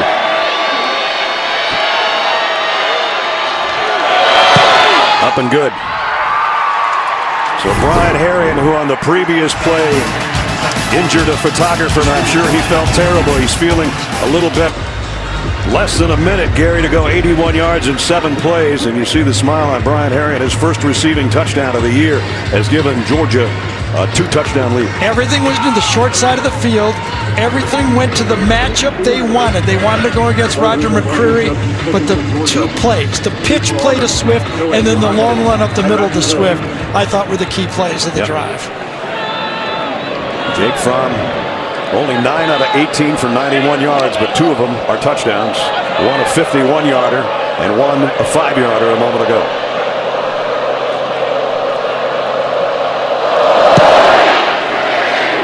And Nick Benogany will just watch Blankenship's kickoff go out the back of the end zone. And during that last time out, you can see the head coach at Auburn knowing that his team's in a little bit of trouble right now just before halftime. Yeah, I mean, I know what's going through his head. You know, he's having a tough time scoring. Georgia's going to get the ball again. He's trying to think, I gotta figure out a way to steal points here, but I think it backfired on him. And again, we mentioned it earlier. He said we need 4 explosive plays to win the game. They don't have one yet. 20 seconds in the half. And a draw play to DJ Williams. Williams goes for about 5. And that will be it for the first half. 2nd down 5. A frustrated fan base, I'm sure, a little bit right now. Going to head to the locker room trailing 4th-ranked Georgia by 2 touchdowns. Jake Fromm, 2 scoring tosses through 2 quarters. And Kirby Smart's defense has done a remarkable job again through a half of play. Let's check in with Jamie. Coach, why do you call the timeout, the first one in that last series? Yeah, we were trying to get the ball back, and of course they went down and scored. That was a tough one. Why so discombobulated on offense? Where's the disconnect? Well, we just got to get some running. We got to run the football. They give them credit. They're a good defense. But we'll come out in the second half. We'll run the football and get some play action going. Coach, thanks. Their top rusher at halftime is their quarterback with 20 yards. That's not going to do it against a Georgia defense that's number 1 in the conference against the run. End of the first half, 14-0. The Dogs out in front as we head to quarter. Yeah, Brad, she is Chamberlain Smith. She was taken to East Alabama Medical Center just up the road in Opelika, Alabama. As you saw, she was awake. She had a bruise on that right eye as she was taken immediately to the hospital. One of her colleagues went with her. She is an intern for the Georgia Athletic Department working with sports communications. I just spoke with head coach Kirby Smart, checked with him about Brian Harrion as he was the player that made contact with her. He was pretty upset in the locker room. He got together with Jake Fromm and they said a little prayer for her, as we all do, I'm sure. Exactly. Well, Chamberlain, we know you're not watching this, but we sure hope you're okay. And back to football, a half to go here and a half for Auburn to try to get something in gear. You're not used to it. Things happen fast on that sideline. No doubt about it. So Georgia to get the ball first, and the aforementioned Brian Harrion, one of the guys back for the Dogs. And he'll let this one go in the corner of the end zone. They'll bring it out to the 25-yard line. Welcome back to the booth. Brad Nessler, Gary Danielson. Well, partner, going to the break. Gus Malzahn told Jamie, we got to run the football. Right. They got to get somebody other than their quarterback to run. And you made the point that most of their running yards have come from Bo Nix. I don't know if they're going to have that choice. I think they just might have to drop back 25 more times. They threw 25 in the first half. I don't see how they're going to run enough yards to get this game that way. Especially with Georgia now with that two-touchdown. I think they need to throw some deep 50-50 balls and try to get a big play. So Georgia starts at the 25. DeAndre Swift behind Jake Fromm. And before they do that, they better not let Georgia score any more points. Exactly. Kieris Jackson goes out to the top of the screen. The throw is to Demetrius Robertson on a wideout screen going nowhere. Nice job by Jeremiah Denson to make the tackle. First half game trends. Jake Fromm, only 91 yards, but 2 of them were touchdowns. 51 and 5. Bo Nix passing and rushing has been the majority of the Auburn offense, and DeAndre Swift has gone over 1,000 yards rushing on the season with those 2 carries on that last drive that were the majority of that drive before the touchdown pass.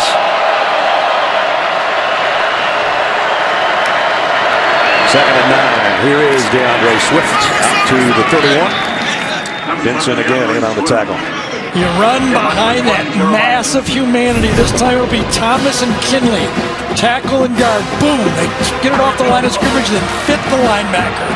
You get those big guys rolling up there and just taking positive yards. Now that front group averages 6'5", 328. And it gets to be third and manageable. Auburn defense would love a stop to open the third quarter. In modern college football, DeAndre Swift is going to be the widest guy on the field now.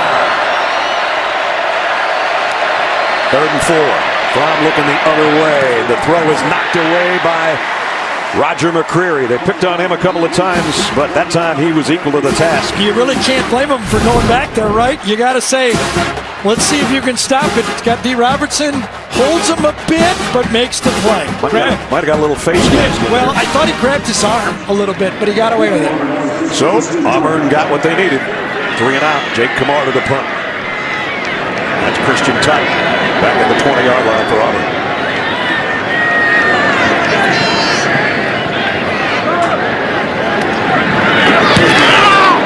Got a little bump on Kamara after the punt, but no flag, and that one sails out of bounds. Well, you might as well rush him, because if you give him time, he's been killing you. Yeah, not had good field position today. This is their best starting field position at the 35-yard line. When are they going to throw a deep ball in this game? Are they going to throw one 30, 40 yards and try to get a jump ball or something? Nix throws the slant again. That's been their bread and butter, and Seth Williams has been the guy that he's thrown most of them to. That's been their bread, butter, dessert, coffee. Those two last things are yours. Coffee and dessert. You just try to get the rest of the meal out of the way so you can have the dessert. Right. Second down and 3. DJ Williams carrying Monty Rice for a yard, but comes up short. And it'll be third down. And the last time Auburn came back from 14+ down, 2010 at Alabama, there was a pretty special player in that one. That was the Cam Master at Alabama. The Cam back. Yep. Third and 1. Nick's going to throw on the run to Schwartz, and he got just enough. And you're saying, the more you watch this Georgia defense, the more you say, boy, what don't they do well? Yeah. I mean, they tackle well, they pursue, they're tough up the middle, they play 9 defensive inside tackles, nose tackles, they stay fresh. Man, they are a solid defense. First down at 46. Williams straight up the middle. And again, he's carrying Monty Rice with him. DJ Williams getting a little warmed up, the freshman. DJ, the first time we really saw him pop as you look at the numbers for the Georgia D was that long run against LSU. Yep. Remember that one? Yep. As you see, Georgia's good in just about every category nationally. And obviously leading the SEC in overall defense and run defense. And the question was, as we talked earlier, was it because they didn't play elite talent, no quarterbacks? But you can see, whoever they play is going to be a tussle with this defense. They run too well. Second and 3, number 3 for the first down, DJ Williams. So now they're back in that territory when Bo Nix had the fumble. Maybe the key play for Auburn's offense in the first half. You're almost wondering, with 14-0 right now, you have to put some points on the board. I think if it's anything less than 4th and 3, Gus will say, do I go for it? But the last time he tried it, he lose 13 yards on the play? Yeah, he did. Georgia is a little discombobulated defensively on who should and should not be on the field. And on first down, it's Williams just for a yard. Jermaine Johnson on that stop, along with Devontae Wyatt again. Well, we've got 9 guys that line up inside, and they just two-gap you. They push, they almost like bench press the guy in front of them. They just keep him, stand him up, look on both sides, from Clark to Wyatt to Carter to Jordan Davis, Trayvon Walker. I mean, they're all over. They just keep rotating them, and they're all fresh. 2 yards a pop is all for the Auburn ground game. Booby Whitlow back in there on second down and 9. Nick's quarterback draw all the way. Whitlow trying to throw him a block, and he goes down around the 37. Nakobe Dean, freshman linebacker, helped keep him there. One of those 5-star young players that's getting more and more action. The last 3 games, he's at 11 tackles. He's kind of earning his time on the field. Smith, another freshman linebacker that's highly thought of in that Georgia rotation. I gotta believe as you're calling this play, you're thinking, I got 2 shots for this first down. Yeah. A quick wide-out screen to Williams. Boy, Georgia's all over it. It wasn't accurate enough. By the time he jumped for it, by the time he came down, DJ Daniel made the play. When you're going to run that wide receiver screen on short yardage, you have to hit it so he's running. And he did not. The jump slowed him down and allowed DJ to make the tackle. DJ Daniel, 4.4 closing speed there. It didn't take long for him to get out and make the tackle. And then J.R. Reed and Zach Canella got a little bit tangled up there. And it's 4th down, and they're going to have to kick. Yeah, the loss of yardage there made the decision easy.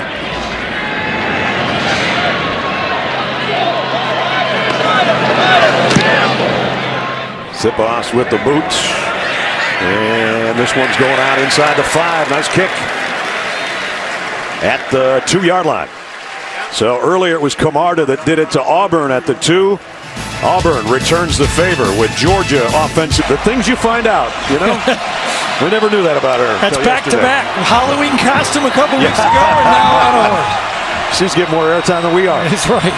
First down, Georgia, their worst starting field position at the 2-yard line. Got to be careful down there. And Fromm is under center with Harrion behind him. A little bit hard to hear as well.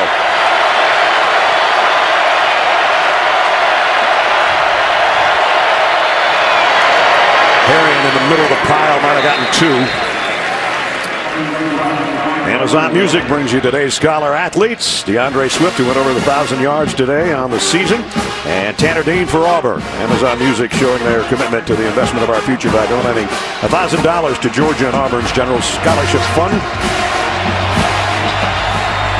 Herring stays in there. DeAndre stays on the sideline. 3 wideouts, including George Pickens. It's Herring again, though, and they are playing it conservatively. No gain, might have gotten a half yard out of it. And again, Marlon Davidson in that big front. Derek Brown saying, not this time at least. I don't know how you can play so hard against all those big guys and have a smile on your face the whole game. He played off 2 blockers, maybe 3, and made the tackle. And come up smiling. I just always think back to Alabama and A.J. McCarron from this end zone throwing 2013, I think, throwing a 99-yard touchdown pass in this game. Jake Fromm in the gun, standing at his own goal line. 3rd down and 7. Fromm rolling right. Has to throw it before he wants to, and it's incomplete. And Jake hit the deck, too, at the end of the play. Chandler Wooten got there. And now Camarda really does have to have a good play. He does. And this is defended well. Jake tries to come outside. Almost a double slip down that time by Blaylock. And now Camarda is standing almost at his own end line. Handles the snap well. Great punt. Outside the numbers again. Tuck's got a chance to return this, though, from the 36. And Georgia's coverage is pretty good. Sure was. Channing Tyndall made the stop. So Auburn's got good field position to work again. Can their offense get something going? Well, we'll stay right here for a second. We got a flag down. Right about where he caught the football.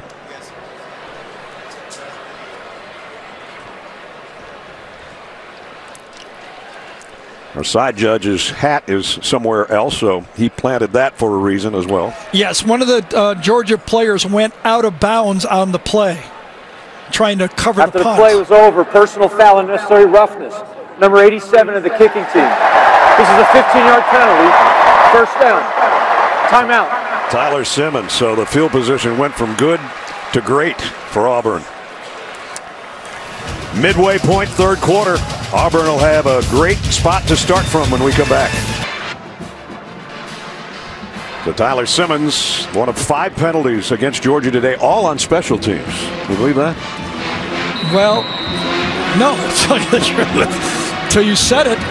Well, you know what? They started the ball they punted from the 39, and they got it back at the 43. That's a pretty good exchange. Sure is. Schwartz in motion, they fake it to him. Nick's finally going to throw deep, and Williams is out of bounds. Yeah, you got to keep it on the field. And that's your ball to Seth Williams, where most of the time it's a 50-50 ball. Seth Williams is the guy that caught the pass against Oregon. Yep. But you got to give him a chance to catch it in bounds.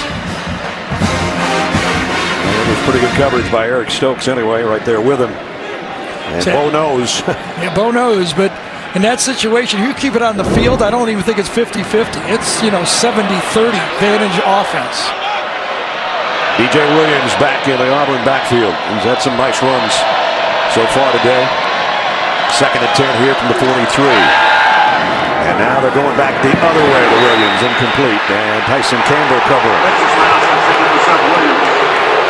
Fans booing, wanting an interference on Tyson Campbell.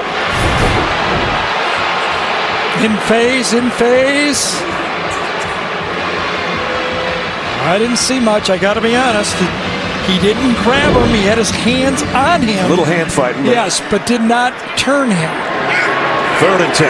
Is Auburn going to waste the good field position if they don't pick up a 1st down here? Here comes the pressure. Nick's felt it. And from behind, he goes down. The man that brought the heat stayed with it. Tyreek Stevenson. Tyreek Stevenson is one of those hybrid nickel players that comes in. Comes from the secondary. He blitzed. As Ness said, he saw him first, and he avoids him. He said he feels him, but he doesn't feel him the second time, does he? He's very fortunate he didn't fumble the ball. That is some stick-to-itiveness right there for number 7. And it'll force a punt. He's one of those guys where you look at the nickel package, you go, okay, where does 7 play? It's like, there's like, 11 guys that come in different situations that aren't starters. Zipos pumped. High hanger. Lets it go, fakes the catch, and it goes out of bounds around the 12 or 13-yard line on the far side. He doesn't like that one as good as his previous attempts. Love it when somebody comes up with a big play on defense. The Dawgs did their game, presented by Jersey Mike Subs. Just feels so different than last touchdown before the half. This was, exchange of punts, field position, 7-0, you're gripping, okay? 14-0 just feels like Georgia can say, okay, we'll do this. Yeah. Until you show us you can move the ball, why should we take chances? A little better field position than last time for the Bulldogs at their own 12-yard line. Demetrius Robertson in motion. DeAndre Swift with the handle. Dives forward for a couple as we check in with Jamie. Well, coaching trees always connect players and coaches as they move through the ranks. Well, there's a connection between Bo Nix and Jake Fromm, and it goes all the way up to Bo Nix's grandfather, Conrad. He coached Jake Fromm's high school coach, and they worked together. And I went to speak with this gentleman before the game. I said, what is it that these two have that brings them together? He said they both have that it factor, and I know we see that when we meet with them. And they've gotten together a few times, just throw the football in the backyard. DeAndre Swift for the first down run. Yeah. 2 plays for a first down. Trying to keep the good field position in here. You're trying to keep this in position so your offense can get back in the game. Derek Brown taking this, at least the start of this series, off to get him some rest. They've been out there a lot. Georgia taking its time as we approach 5.5 minutes in the third quarter. As Gary said, no rush, and you don't have to do anything big, especially if you can keep it on the ground and keep moving the chains. That's what they'll try to do here. Top sweep. DeAndre Swift only got about a yard that time.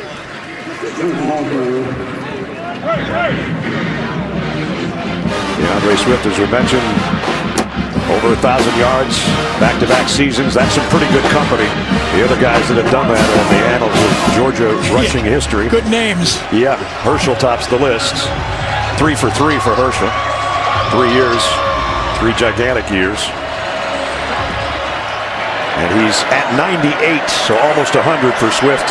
On top of that 1,000 for the season. Harrian's in there in his spot right now. Second down and 9. And there's Brian Harrian trying to get it wide. Davidson trying to track him down and can't. Well, he'll make the tackle, but not before he got to the 40-yard line. Got to give him horse collar, I think. Yes, it is. And exactly what shaken up. And that's how I broke my ankle, with a horse collar. Somebody comes personal foul. Pull you back. They legal horse collar tackle of number 3 of the defense. This is a 15-yard penalty. It forced from the end of the run. Automatic first down. Very dangerous play because they stop the runner's momentum, but the defender actually gets a boost on the play. I broke my ankle on a play. I wasn't going this fast, but it was just this kind of play. Watch him fall on him from behind. Get your ankle trapped. That's exactly how it happened. Man, he got both of them trapped. I'm not even sure which one is the problem, but Brian Harrian, who's valuable, very valuable to this Georgia offense, is the man that's down. Brian Harrian zipped inside that Georgia observation injury tent. Marlon Davidson, meanwhile, on the sideline. Looks like he re-hurt his back. See him getting a little massage there. So both he and Harrian on that tackle, injured. Meanwhile, Georgia's at the 45-yard line of Auburn with a first down. 4 straight runs. You get the feeling the play-action pass is coming. Zamir White, he's in the backfield. Will get the carry for a couple.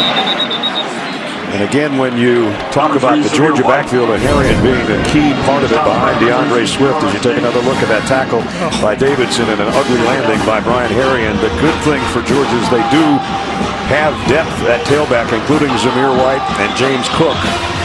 But this guy's really valuable. Of course, he had the touchdown right before halftime on the reception. So Zamir White's going to get a lot more snaps. And the guy they call Zeus is in there right now. Yeah, and Brown and Davidson not in the game on a key drive. It feels like a field goal is going to be the end of it for Auburn. There's the end around off the play fake. Kearis Jackson, good speed and a good first down run. They'll move the chains again.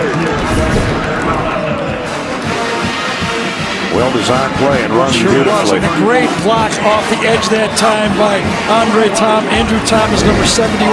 He held his block for about 4 seconds on that reverse. And big Derek Brown goes in. Georgia's loving what's going on here. They can use the clock. It's down under 3.5. They're in field goal range already. And they've got a 2-touchdown lead. They've run it 6 times. They'll run it again. Zamir White. And he gets inside the 30, taking Daniel Thomas with it. Watch Andrew Thomas here, the left tackle, how long he holds his block on this play. Comes out to the second level, engages with the linebackers, Jacoby McClain, number 35, and holds that block the whole way. Considered one of the best left tackles in college football. Showing you why there. Yeah, number 3 and number 5 are in, and they got to play. They have to get a stop here. A tackle for a loss would be huge for Auburn right here. 2nd down and 5 for Georgia. James Cook, who I just mentioned earlier, in the lineup at tailback. He'll get the carry, and he's met at the line of scrimmage by Derek Brown and KJ Britt. Right in the middle of it. Takes on Solomon Kenley, throws him away, just threw him away. He just one-armed a 335-pound guard. I want to circle it for our viewers one more time. Just after even this play. Oh my goodness. Keep your eye on this guy right here. Just toss away a 320, throw him away and make the tackle. What a play.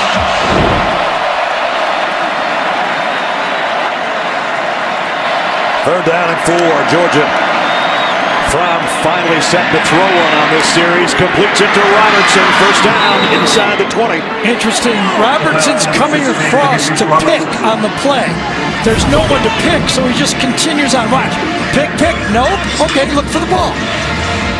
And he gets right through on that play. Christian Tutt actually ran into the umpire on the play. And he was looking at him like, hey, nice block. Exactly. 1st down, Georgia. 8 runs in that 1 pass. And if you're James Coley, offensive coordinator right here, I'm sure Kirby is telling James Coley, we've got 3 in our pocket. Make sure that what you call does not lose 3 points. 1st down at the 15.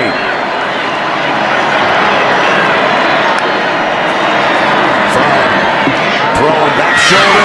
Oh my goodness, did he catch that? Kearis Jackson, touchdown Georgia.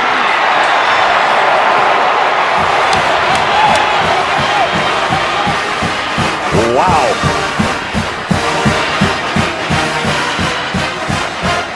Well, there was 2 defenders back there, Smoke Monday and Roger McCreary.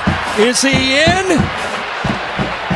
Oh, I don't think so. Where's the ball at that point? Yeah, but his toe was on the line. Now here's a good look from Pylon Cam. Watch his right toe. His left toe, rather. That's going to be out.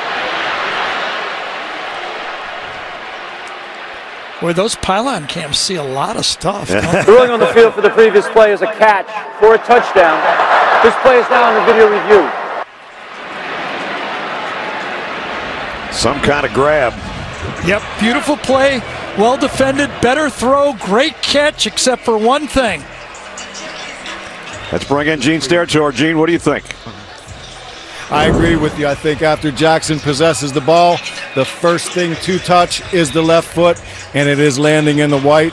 If I were ruling on this, I would overturn it to an incomplete pass. So an all-important review going on. Steve Landis is our replay official. One more look to see when the ball goes in his hands. Right now, and his foot is in the air, so as Gene told you, the first thing that touches is on the line.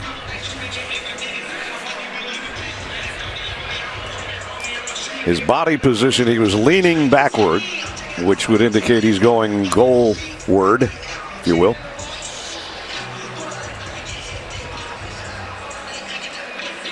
Whatever the call, it was an unbelievable effort. Yeah, it was. And catch. The other thought is, will the replay officials say his left foot was grazing the grass before it touched? Remember, it was called a catch. He would have to overturn it. So his left toe is kind of skidding across the grass before it firmly comes After down. video review, it's an incomplete pass. The receiver was able to control the ball in the air, but first stepped out of bounds. The ball will be placed back at the previous spot, the 15-yard line, where it'll be 2nd and 10. It was close, but I think this is the right call. Well, we saw just see his toe just graze and then down. So you kind of saw Kearis Jackson next to Jake Fromm nodding his head as if to say, well, let's just go get the next one. It was well executed, I'll say that. 11th play of the drive coming up. Bulldogs 2nd down and 10. Auburn fans trying to give their defense some life to at least force a field goal. So we've only got 16 minutes of regulation left to play. Jake Fromm trying to be heard. DeAndre Swift has to get the last word from his quarterback. Auburn's going to bring the heat. Here they come. Fromm lofts it to the corner, and this one's knocked away. Nice play by Roger McCreary. Well, you could see what the veteran Jake Fromm was doing there and why he's only been sacked Player on the 5 ground. times this Number year. 1 of the defense. The penalties half the distance to the goal line. Automatic first down. So a huge penalty on Auburn just when they had Georgia at 3rd and 10. And that'll upset your stomach if you're the head coach.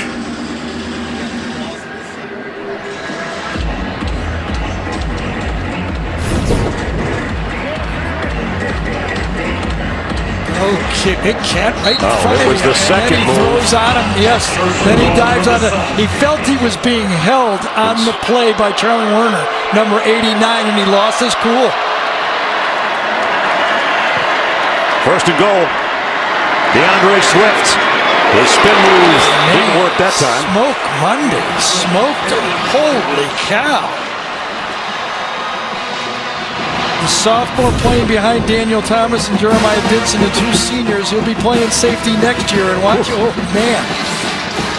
DeAndre Swift just hit 100 yards on the day, and he hit Smoke Monday on a Saturday. Holy cow. No Sean Moreno, the last guy to have 2 straight 100 pluses against Auburn. 2nd and goal.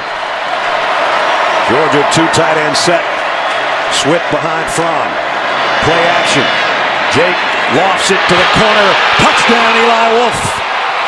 Much like the Florida completion that ended that game, this one ends in a touchdown. Nice little design play this time. Eli Wolf is going to engage. Watch him engage and then fall out. Allows the receivers to get past him and then falls out into the play. A little bit like Harrien's touchdown, only from a different position. Right. So 2 huge catches by that guy this year to end the Florida game and now to give Georgia a 3-touchdown lead. Rodrigo Blankenship for the point after. Up and perfect. And it's going to be a long climb back for the Tigers of Auburn with 13 seconds remaining in the 3rd quarter. Georgia just capped an 88-yard drive in 13 plays with Jake Fromm's 3rd touchdown pass of the day. 21-0. Gary, when you got 170 yards of total offense, which is what Auburn's at right now, this is going to be a struggle. Yeah, and I really go back that they had a couple of opportunities. You don't have that many. The Bo Nix fumble and the ill-timed timeout by Gus to give 1 more 30 seconds in the half. See if Jamie knows more on Harrien's injury. Well, when Georgia gets the ball back, they will have running back Brian Harrien available to them. He was in the tent for a while. He had that left ankle taped back up, but he's making cuts on the sideline like he's ready to go. Young ligaments. I'd still be in the tent on Wednesday, but Brian Harrien's going to be okay. That's good news. Bo Nix, 3 for his last 8 for 7 yards. He's got to warm up. or Auburn is going to fall to 7-3. Still a lot of football left, though. Whole quarter.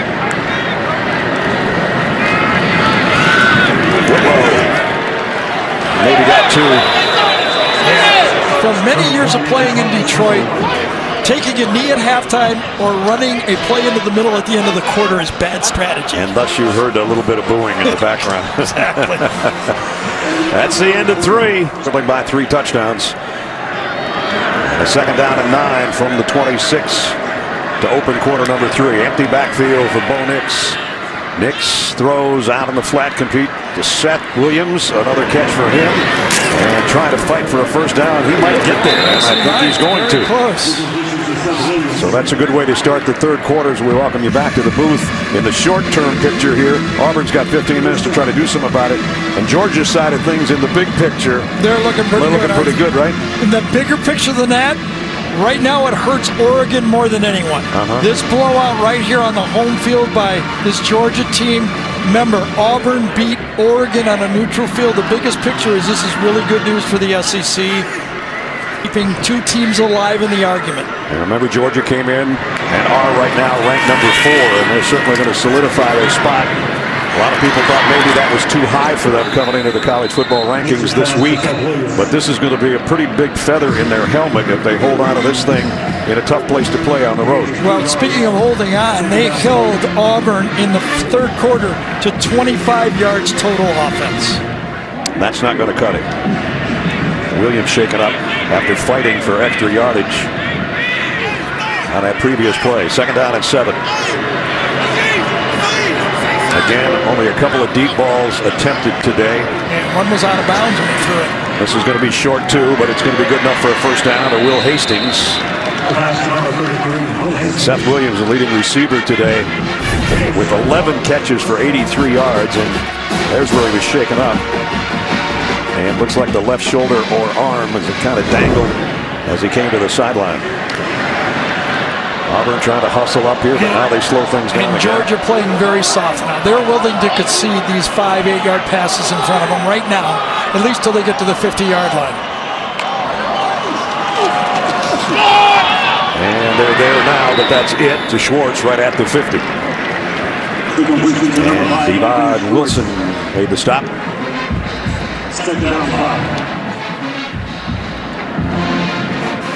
And Seth Williams heading into the 10th.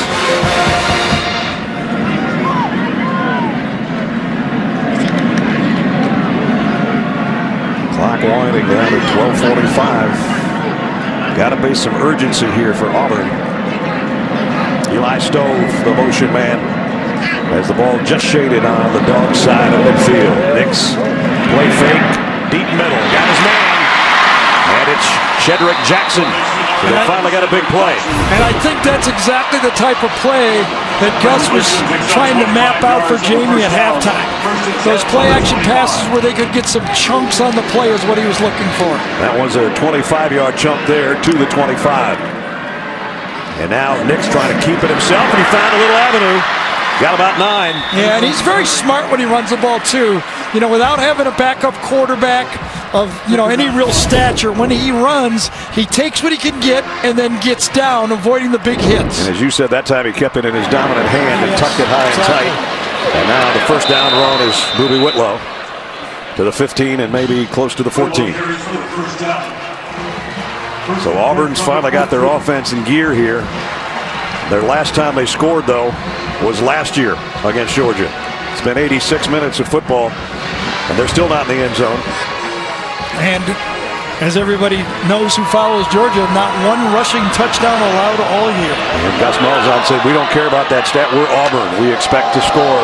They haven't seen anybody as balanced as us this year. They're not unbalanced yet, but it's getting a little bit better. Stone on the end around. Georgia reads it well, and he's not going to get anything. Yeah, that Nakobe Dean is going to be a star. I'll tell you that right now. Inside linebacker, runs like the wind. One of those big recruits, those recruiting classes. He's right here. Watch him read this and how fast he gets there. He and Nolan Smith, the two true freshmen, two of the most highly touted linebackers in the country last year. And you can see why. Yep. They don't just give you 5 stars for nothing, do they? Second and 9 at the 13. Hastings moves over, into the slot. Schwartz, the other slot man for Nix, as we're under 11 minutes, and Auburn's got to keep hustling here. As the fade to the corner, and it's almost intercepted. It's intended for J.J. Wilson, and Eric Stokes had a better play on the ball than the receiver did. Well, I tell you, the receiver stumbled coming out after the ball was in the air. You can see it. J.J. just says never was able to get into the play. J.J. Walker, who actually played linebacker in the Pac-12, then H-back and now wide receiver, and has not been able to make a difference in this game. Transferred from Arizona State. They expected him to maybe provide some big plays today. So far, not. 3rd and 9. 2-down territory. Nix throws a little bit low, and he couldn't keep his receiver running. Will Hastings makes the catch, but had to hit the turf to catch it. It's 4th down. Well, Will Hastings, before he was injured, was on his way to being a dominant player in this league. You know, he and Jarrett Stidham really were in sync together. And, you know, it just seems the way Hastings runs his route, he needs a rhythm-type thrower with him. Georgia is number 1 in the SEC and number 2 in the nation at scoring defense. They've pitched 3 shutouts this year already. They're trying to stop a 4th and 5 right here. Nix slant, incomplete. The flag comes in on Stokes. Yes, it is. Oh, yes. And that time the big body of J.J. Wilson paid Pass interference. Number 27 of the defense. Penalty places the ball at the spot of the foul with automatic 1st down. 27 draped all over number 42. Yep. And it's 1st and goal, Auburn. No chance to influence the referees by coming up and waving your arms. The flag was already in the air. Remember, Georgia has not allowed a rushing touchdown this year, and it's a wildcat for Boobie Whitlow. Fakes the handoff to Schwartz. Wanted to do a jump pass, courtesy of Kerryon Johnson of, what was that, 2 years ago? Prior to the snap, Georgia calls its first time out of the half. So they don't even get the attempt, and now that trick play is gone. I think they only had 10 people out there. Boobie Whitlow was going to try the Kerryon Johnson jump pass. Yes. He just jumped and came down with it. That's traveling. Exactly. Good timeout. From Jordan-Hare Stadium here, number 4, Georgia, number 12, Auburn. Bo Nix has had some opportunities that went awry. A really big fumble on this one. They gave the ball back to Georgia. And on the other side, a quarterback for the Dawgs, Jake Fromm, having himself a day. Hasn't had to have a lot of yardage or a lot of attempts, but he's found 3 different guys, including Brian Harrion right before halftime from 5 yards out. That made it 14-0. And then moments ago, Eli Wolf, the tight end, sneaks out, puts it in the corner of the end zone. Touchdown number 3 for Fromm. And that's where we are at 21-0 with the Georgia Bulldogs now 10 minutes away from winning the SEC East and a trip to Atlanta to face, we'll see, LSU's in the driver's seat to be the other team to meet them. And this would be a huge win for Georgia and to keep their ranking at number 4, if not better, in the college football playoff rankings. The last rushing touchdown was in the Sugar Bowl in a game that a lot of people think Georgia wasn't all that interested in against Texas. They were beaten last year in their bowl game, part of their 11-3 season. But right now, they're trying to go to 9-1, and they're trying to keep Auburn out of the end zone. Nix, the throw out in the flat. It's still not a rushing touchdown, but it's an Auburn touchdown to Eli Stove.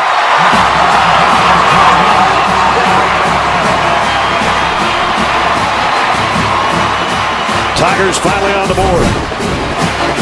Well, Eli Stove is lined up in the backfield on this. Comes into motion right there, goes across, and the Georgia defense cannot get there in time. A little bit of a pick. You see the pick on the other side of the play. I think it was Shedrick Jackson, number 11, that got the pick on the play, but the ball was already in the air, and he was at the line of scrimmage. That would not be called on that play. Anders Carlson in for the point after.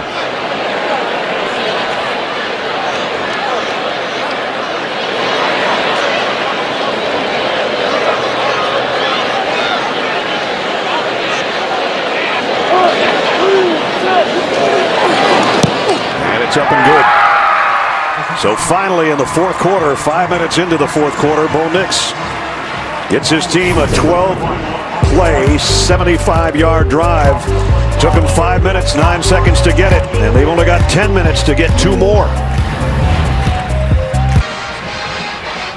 So Gus has to look over at his defense and look at Kevin Steele and go, can you give me a 3 and out? Because that might be our only chance here.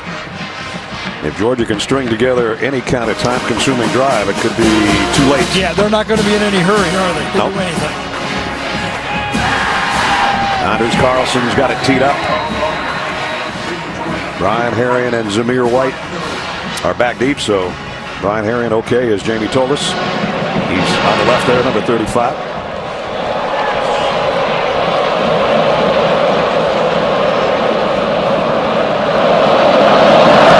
It's an onside kick. It goes far enough. Who's got it?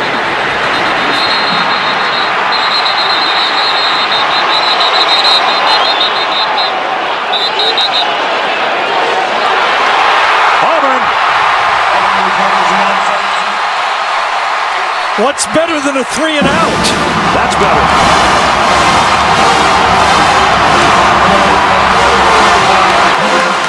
James Moss. Tay Crowder had a shot at it. Number 30, I thought. It's a perfectly placed. Oh, and look at that. He's on top of it. No, exactly. It was almost on top of the ball, and he missed it on the play. There you see it slide under his right arm. Yes. And Auburn's got it back. Wow. Huge play. Here we go. Georgia was playing it as a regular kick. They had their guys back deep. And, you know, it took Anders Carlson so long to tee that ball up. I had in my mind, boy, he's really working it here to put that baby down the way he wanted it. And he did it perfectly. And just kind of like overshot it on the recovery by Georgia on the play. Now they're going to review to see if it was touched. Is that what they're going to do? See if it was touched by somebody before 10 yards. Yeah, before it went 10 yards. Okay, so everybody's still out of the way there. I think he whiffed on it. I think he would have touched it. Oh, well, there's a touch. There's a couple fingers, but... All right, so let's go back to see. I think that's past the 10-yard line. That's already passed. And then the possession comes under there someplace. Again, if it's touched by a couple of fingers, it would be right there, and it's already gone 12 yards. Yep. I think that was Eli Stove that got a hand on it. The wide receiver kind of pinned it, and then the mayhem ensued.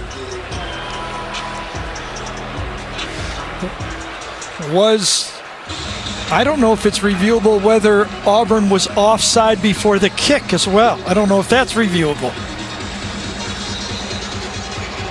Let's go back to see. After video review, prior to the ball going 10 yards, number 5 of the kicking team illegally blocks his opponent. This is an illegal block, 5 yards to the kicking team. 5-yard penalty to be enforced from the 35-yard line, and we'll re-kick from the 30. Okay, that we weren't looking for. Anthony Schwartz is the fastest man on the field, and on this play, he was too fast. Yeah. Well, I did not have any idea, but watch Schwartz engage. The ball is not gone 10 yards, and that. Gene Steratore is with us. Gene? Didn't even know it was reviewable. That is exactly right, and it is reviewable. A great job by replay. The ball is only 9 yards when that block occurs, and by rule, that is a foul. It's a really good job by the replay officials to get this one right, guys. And the reason Anthony Schwartz is there is because he's fast. But watch him. I thought maybe he was offsides. No, but he's so fast, actually 3 yards in front of anybody, and he engages there. Ball's not 10 yards, and boy, we thought we were looking at everything. We were looking at fingernails and fingers and who recovered it. And there's a wide receiver who's too quick for his own business right there. And so they have to re-kick it. They'll back it up to the 30. And interesting, Georgia does not go onside kick return again, though. Now they're expecting Auburn again to kick away. Let's see if they do. The last one, as far as the kicker, it was perfect for Carlson. This time he's going to rip it. end zone, and Brian Harriet hesitates and then decides to bring it out, and probably shouldn't have, as he got out around the 19-yard line. Let's take a look at the GMC game changer today. Here's a dude that can change a game for you. You got it. We started in the open with Derek Brown as being a difference maker, and we've seen all day why. He not only has quickness, he has brute strength throwing around offensive linemen, and just about everything he does, his effort, the whole game is the same. I mean, he plays like that in game 1 of the year to this game. He has played with that type of intensity. He's got a little boy, young son. He says, when I come out to play football, I think of this as my job every day. I'm just interning until I actually get the job. Well, he's going to have a job in the NFL next year, and he'll be well paid for it. DeAndre Swift, 2.5 maybe. There's Derek and his little boy Kai. Jamie's got more. Well, the Auburn coaching staff made 3 visits to Derek Brown's home over the summer just to check with him on where he was at. It was after last season on returning to Auburn, and it was his father, Jim, who made the biggest impact. Coaches told me that when he speaks, you listen, and he told Derek, you finish what you started, and that's why he came back to Auburn. Well, he is some kind of finisher, I'll tell you. Second down at 8. Demetrius Robertson going to try that end around again. He's looking for a block, didn't get it. Nice play defensively by Javaris Davis again. Yeah, I thought Nick Coe did a good job too on the edge, forcing him just a little wider, and then Thomas comes up and cleans it up. One of the things that this defense, especially Kevin Steele defense, has said, those edge guys have to be able to make that running back go a little wider or just stutter a bit so that our safeties can make the play. Third down and 9, I should say. This would be a big stop for the Tigers.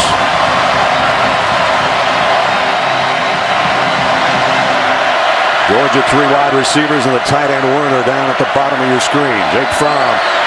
Here comes the heat. Jake's going to go deep and out of bounds. And George Pickens was going to be the intended receiver.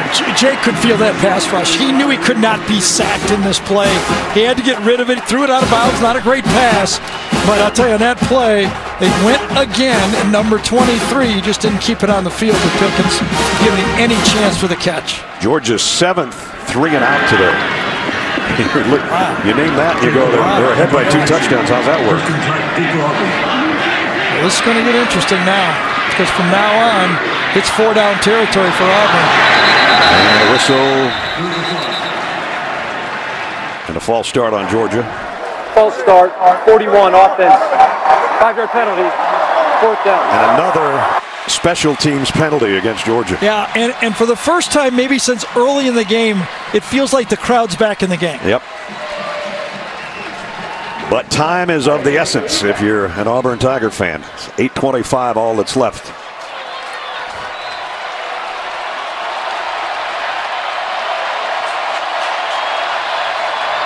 Camarda, who's hit a couple of beauties today.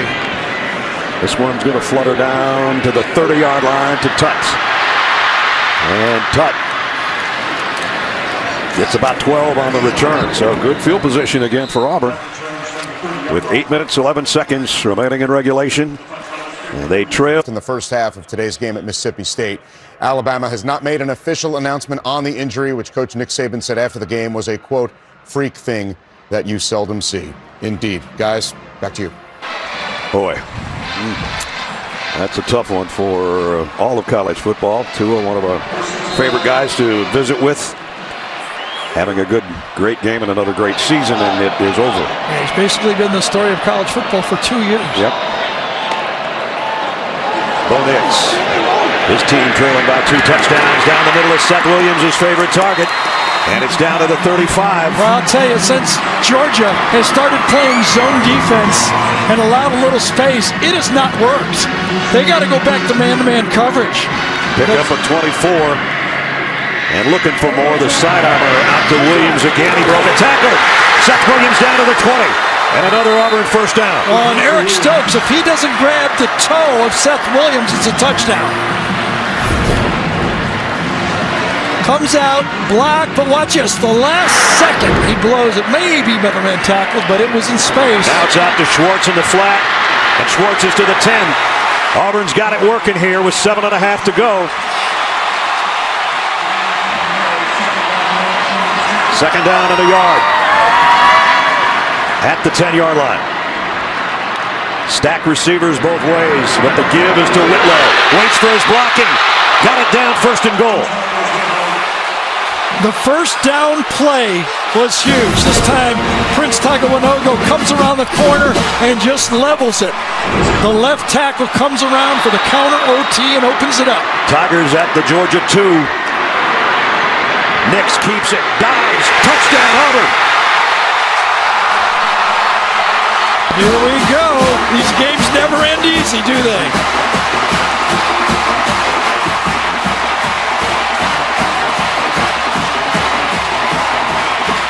5 minutes ago, it looked like this thing was over. It's far from.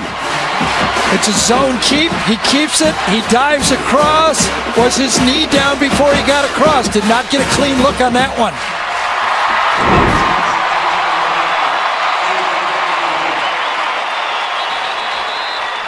And they're going to take their time, the officials, before they spot the ball. They want one put the ball through the plane of the goal line prior to any body part other than his hand or foot touching the ground. This play is now under video review. I think the ball is already over the goal line when his left knee hits. Right about there. Not yet. Not yet. I think there right there he's it. Yep, that's a touchdown. That'll be a touchdown. And they have scored 2 of them in the last 3 minutes. For Bo Nix, it'll be his 6th rushing touchdown of the year. None bigger maybe than that one. Yeah, and Bo Nix now is 27 for 41. You know what's also interesting? Only 1 sack all game. They've been sacked 23 times, and that sack was on like a safety blitz. Remember, coming from the edge? After video review, the ruling on the field of a touchdown is confirmed.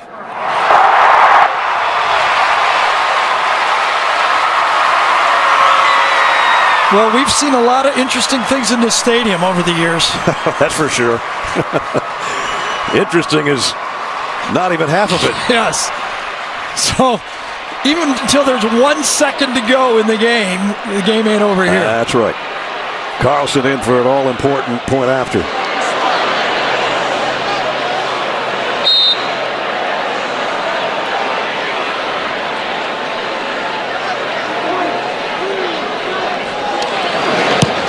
Up and good. Auburn takes 68 seconds to go 57 yards in 5 plays. Georgia gives up remaining in regulation. It's 21-14. You know, we talked about how much Georgia defense substitutes, but the fact that you mentioned before that Auburn has 7 3-and-outs against Georgia means that their defense has only faced 56 plays. So they're fresh here for the end. Carlson will kick deep, and Herring will let it go. Georgia will. I think that was our scholar athlete that hit the dust there. So he's not always smart. Not smart. He's book smart. He's book smart. Here we go. Well, nobody has faced more pressurized situations in college football than number 11 for Georgia. Comes up to let his lineman know where everybody is. From down the middle, and Eli Wolf, the intended receiver, it went out of his hands. Pretty good coverage by Jeremiah Denson. Good protection. You know it's going to be man-to-man coverage. Good spot. Perfect throw. Drop ball. Should have had it. Absolutely. Tried to catch it with his chest instead of his hands that time. Or in Wolf's case, pause. 2nd and 10, and with every snap, this place is going to get louder. Absolutely. Unless Jake Fromm can quiet him.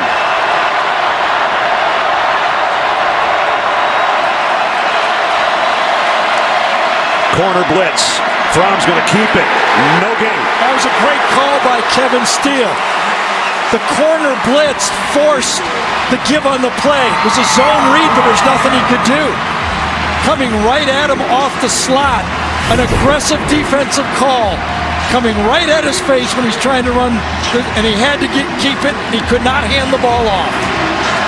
If Georgia doesn't get this first down, Auburn is going to force a punt. They're going to get the ball back, and they're only going to lose about a minute of time off the clock. 3rd and 10.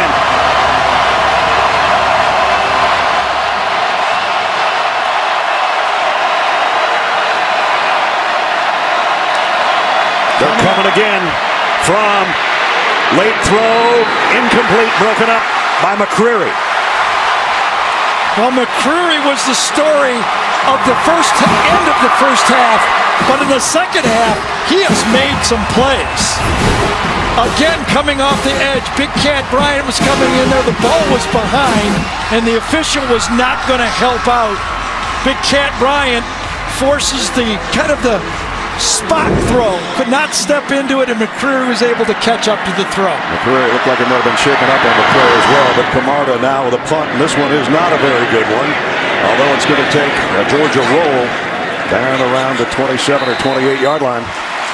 So there's only a minute and 4 seconds that came off the clock in the exchange back to the Auburn offense. Sometimes all you need is a good courtroom drama. The new All Rise Monday at 9, 8 Central on CBS. Well, we gave the bad news at the end of the third quarter when Auburn only had 25 yards in the third quarter. But in the fourth quarter, they've got 124 yards already and counting.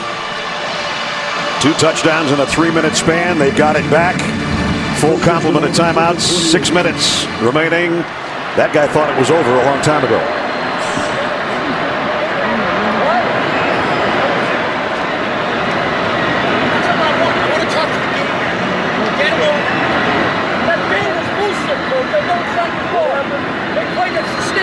And I don't know what the holdup is exactly.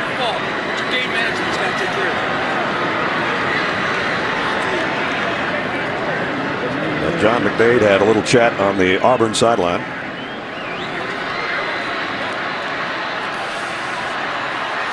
Here we go. Auburn's got their heavy, both tackles to the one side of the field. From the 28, Bo Nix fires complete. Schwartz. They wrap him up, but he gets 9 yards. DJ Daniel made the tackle. Nice comeback route. No back shoulder there. Run him off and come back and catch it. Second and short. They'll keep it on the ground to Whitlow, and he's got a big run out to the 45. Another Auburn first down. I'll tell you, DJ Daniel was lucky he got a hand on his foot there, or Whitlow would be out for another 10 yards. The Georgia defense really reeling right now. They started out playing soft zone. It seems like they cannot get back in sync. And Bo Nix is feeling it. He sure is. By himself in the backfield until Schwartz comes across. And across again. They fake it to him. Nix loads it and goes back to Schwartz on the sideline. And Schwartz gets up positive yardage again. Probably about 7 or 8 more. Great awareness from Nix on that one. He's going to go downfield for the big play, but he knew he had Schwartz, who came in with the fake motion as a safety valve, and he went to him at the last second. Gus Malzahn told us of Bo Nix, he doesn't think anymore, he reacts, and he's reacting perfectly right now. Pickup of 8.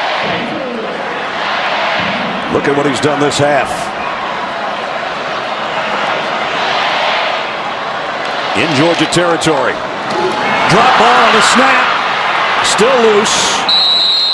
And I think Whitlow got on top of it, although Georgia's saying they've got it. I don't know if Bo took his eye off that. It was a bad snap. And it's Auburn ball. Yeah, it goes from 2nd and 2 now to 3rd and medium. It was low. Yeah, it was a little bit of a knuckleball, wasn't it? Yeah. And Whitlow kicked it forward about 3 times before he jumped on it. Got all 3 timeouts. What does he do if he doesn't pick this up? Do they give the ball back to Georgia? 3rd down and 5. Biggest play of the day so far. Again, the snap was a little off. Nix backpedals, throws, incomplete. Closest man was Hastings, but Richard LeCount was actually closer to the football. And what do you do now? Good blocking that time, picking up the blitz by Booby Whitlow. Picks up the blitz. Whitlow does a nice job of giving Bo time, but nowhere really to throw. I told you the zone is done. Georgia's not going to play any more zone. 3 timeouts left, and he's going for it on 4th down here. I'm surprised. They're 3 out of 7 to this point of the season. And he has. Here we go. 4th and 5. Georgia just brings 4. Nix wanted to get rid of it in a hurry. Now he's going to run, and he's going to get it. First down. This has shades of that Oregon game, the first game of the year, when Nix made those scrambles on that last drive. He was 4 for 6 and a couple big runs. He had that huge 4th down run against Oregon to get the first down before the throw to Seth Williams. On 4th and 5, he got 8 on the scramble. First down at the Georgia 42. Georgia going to bring a blitz now. Throws complete to Hastings inside the 40. And we're inside 4 minutes in regulation.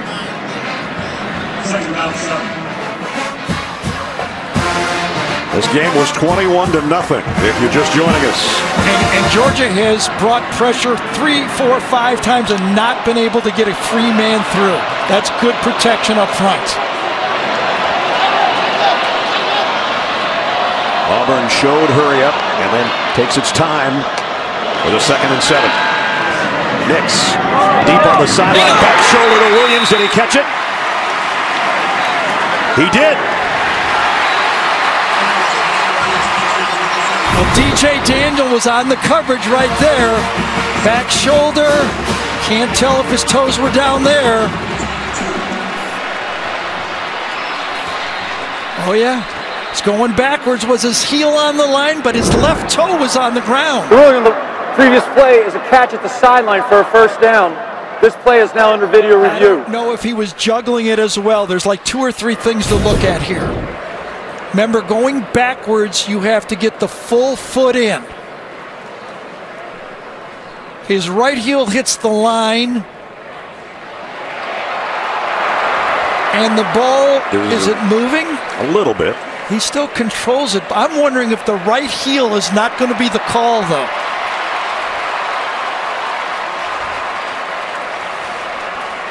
This is so close. It would be his 15th catch of the day if it's good. The heel was still a little bit airborne, but it's hard to tell at what point. But his left foot down. The toe of his, it looks like his toe and heel were touching about the same time. Yes. Remember, it's called a catch on the field. That could be the overriding thing here. Gene Steratore is with us. Gene. This is really close, and you've hit on 2 of the elements that I'm really focusing on too, and that is if Williams possesses this football and his left foot is down before that right heel touches out of bounds, then he's basically got 1 foot in bounds before that 2nd foot comes out. It's the determination on possession there, and if the left foot is down prior to the right heel touching the white. And this is really, really tight. Yeah, we're scraping the turf on this one. Is it enough to change? After video review, it's an incomplete pass. The receiver was not yet controlling the ball when his foot first went out of bounds. The ball placed at the 39-yard line will be 3rd down. For the game clock operator, please put 3:10 on the game clock. To me, that's why you can't use it as a still frame. It's control. As Gene said, when you control the ball, the ruling was by the replay official that his right heel came down. It's not the toe. When you're going backwards, it's your heel. I totally agree, Gary. And what John McDade said, too, as well, is the ball was moving, so they did not deem that he had stuck that possession, and I agree with that as well. So when possession occurred, the heel then is out in the white, and I believe that is the reason why he overturned that to incomplete. Wow, how close. And now we got 3rd and 7. With 3:10 remaining in regulation.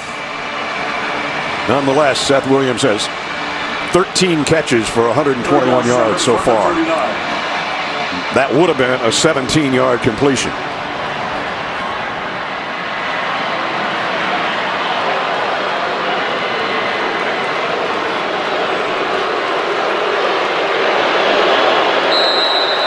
Kirby running up and down that sideline to get his defense where he wants them.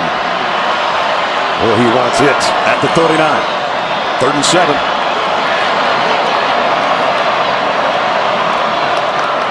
Schwartz in motion. They've thrown to him out in the flat a couple times on this drive. Nix, quarterback draw. Going to be short. 4th down and 2. Boy, and that play too, wide open. Anthony Schwartz coming underneath. Watch him come underneath, right in the middle of the field.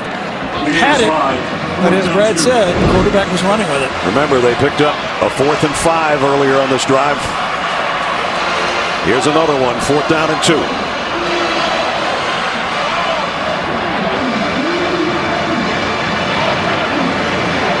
Going to do the quick huddle.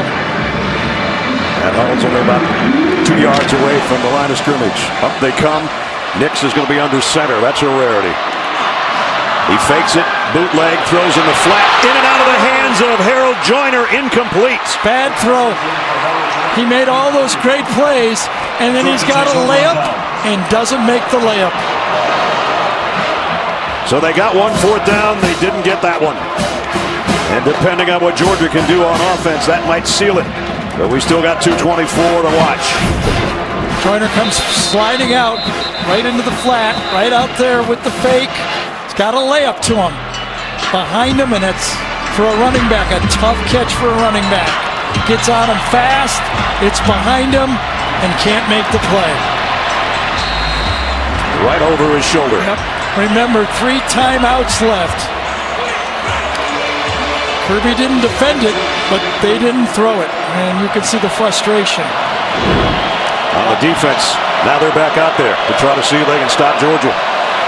Brian Harrion, who was shaken up earlier, is in the backfield behind Fromm.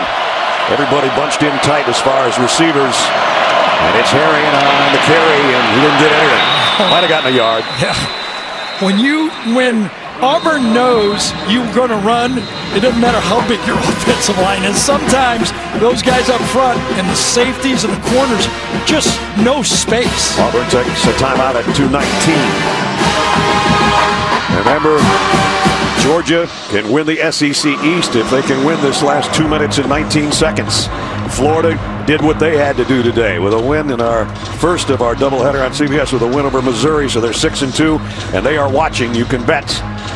But Georgia, having won the head-to-head with Florida, if they can win today, they'll be going to Atlanta for the SEC title game. Coming up after our game, Adam, Kevin, and BJ will have scores and highlights on the college football postgame show presented by Rocket Mortgage. I wonder if Georgia can dial a run for Jake Fromm.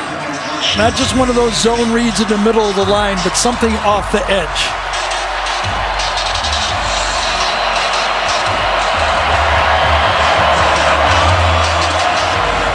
There's that big defensive front that's been so stout against everybody, including Georgia today. 2nd down and 9.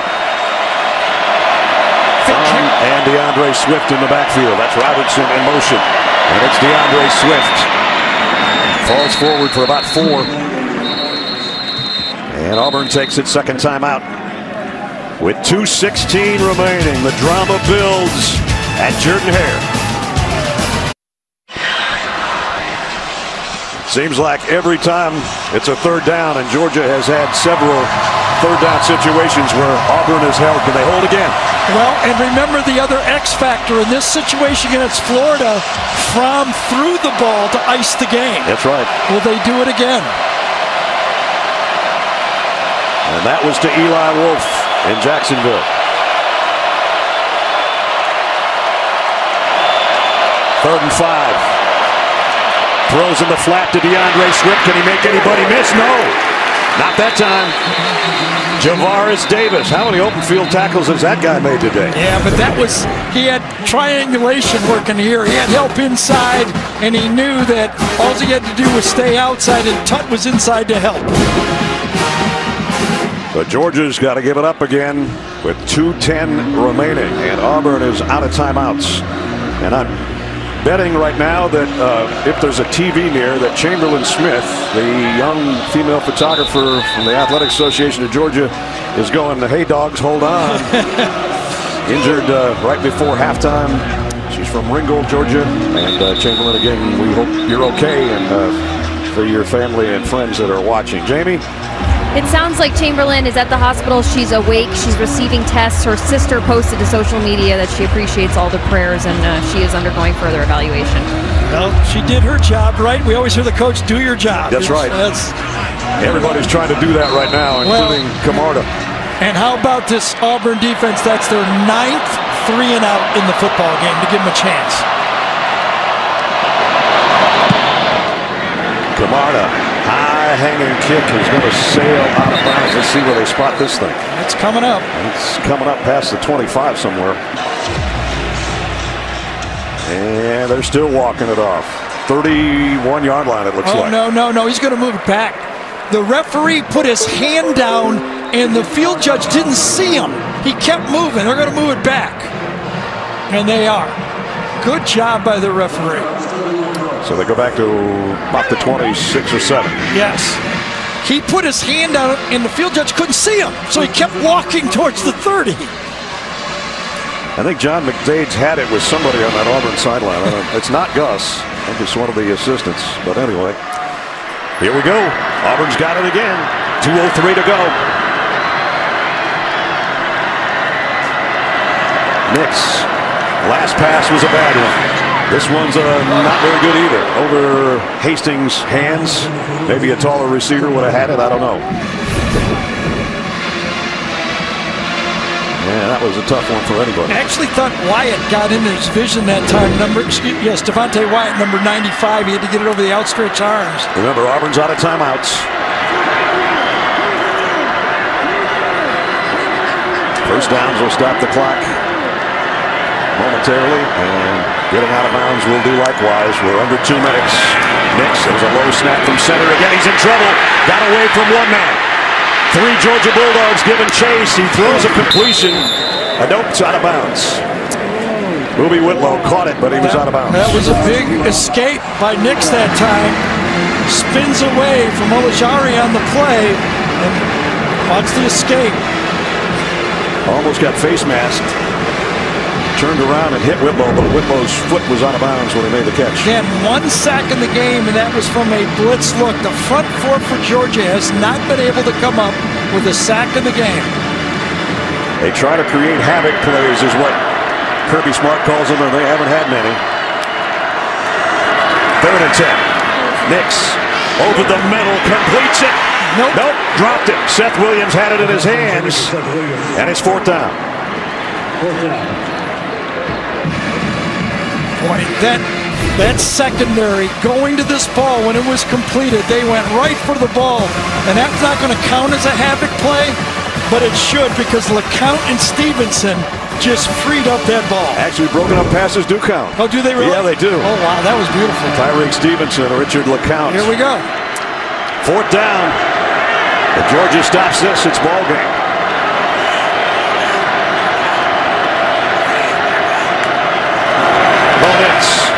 Set to fire again, or will he? He's not going to get it off. He's sacked that time by Trayvon Walker. They finally get home, and their coach hits the turf in celebration on the sideline. We kept waiting for that front four to make a play. This time they land up 3, but they stumped it. Brought one linebacker on the play, and Walker finally gets there. 3 down linemen, but watch the stunt. At the end, from the outside, Adam Anderson comes in to make it 4, and then the sack from the backside. Who figures that a freshman who's never even been to Jordan-Hare Stadium would end the game for Georgia? And, oh, by the way, one of those big recruits, another 5-star true freshman to end it. Jake Fromm will take a knee. Jake Fromm's about to be 3-1 in his career against the Auburn Tigers. And as the clock ticks down, it'll be their 3rd consecutive trip to Atlanta. How about that? Yep. And they'll stay at number 4, too. Bo Nix did everything he could. 30 out of 50 for 245 yards. I know the one he'd like to have back. I know exactly what he's thinking. Yep. He said to us, when you watch film, sometimes you watch too much and you can get too down on yourself. There's always a play. I could have done this, I could have done that. Bo, don't worry about it. There'll be many more, but we all battle that one extra play we could have done.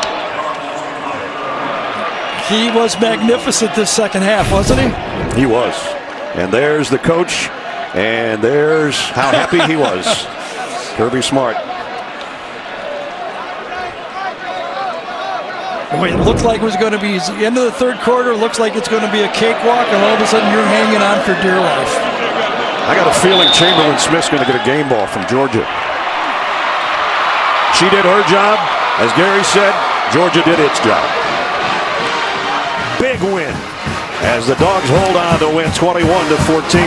And they are the SEC East champions again. And a third straight trip to Atlanta to play for all the SEC marbles.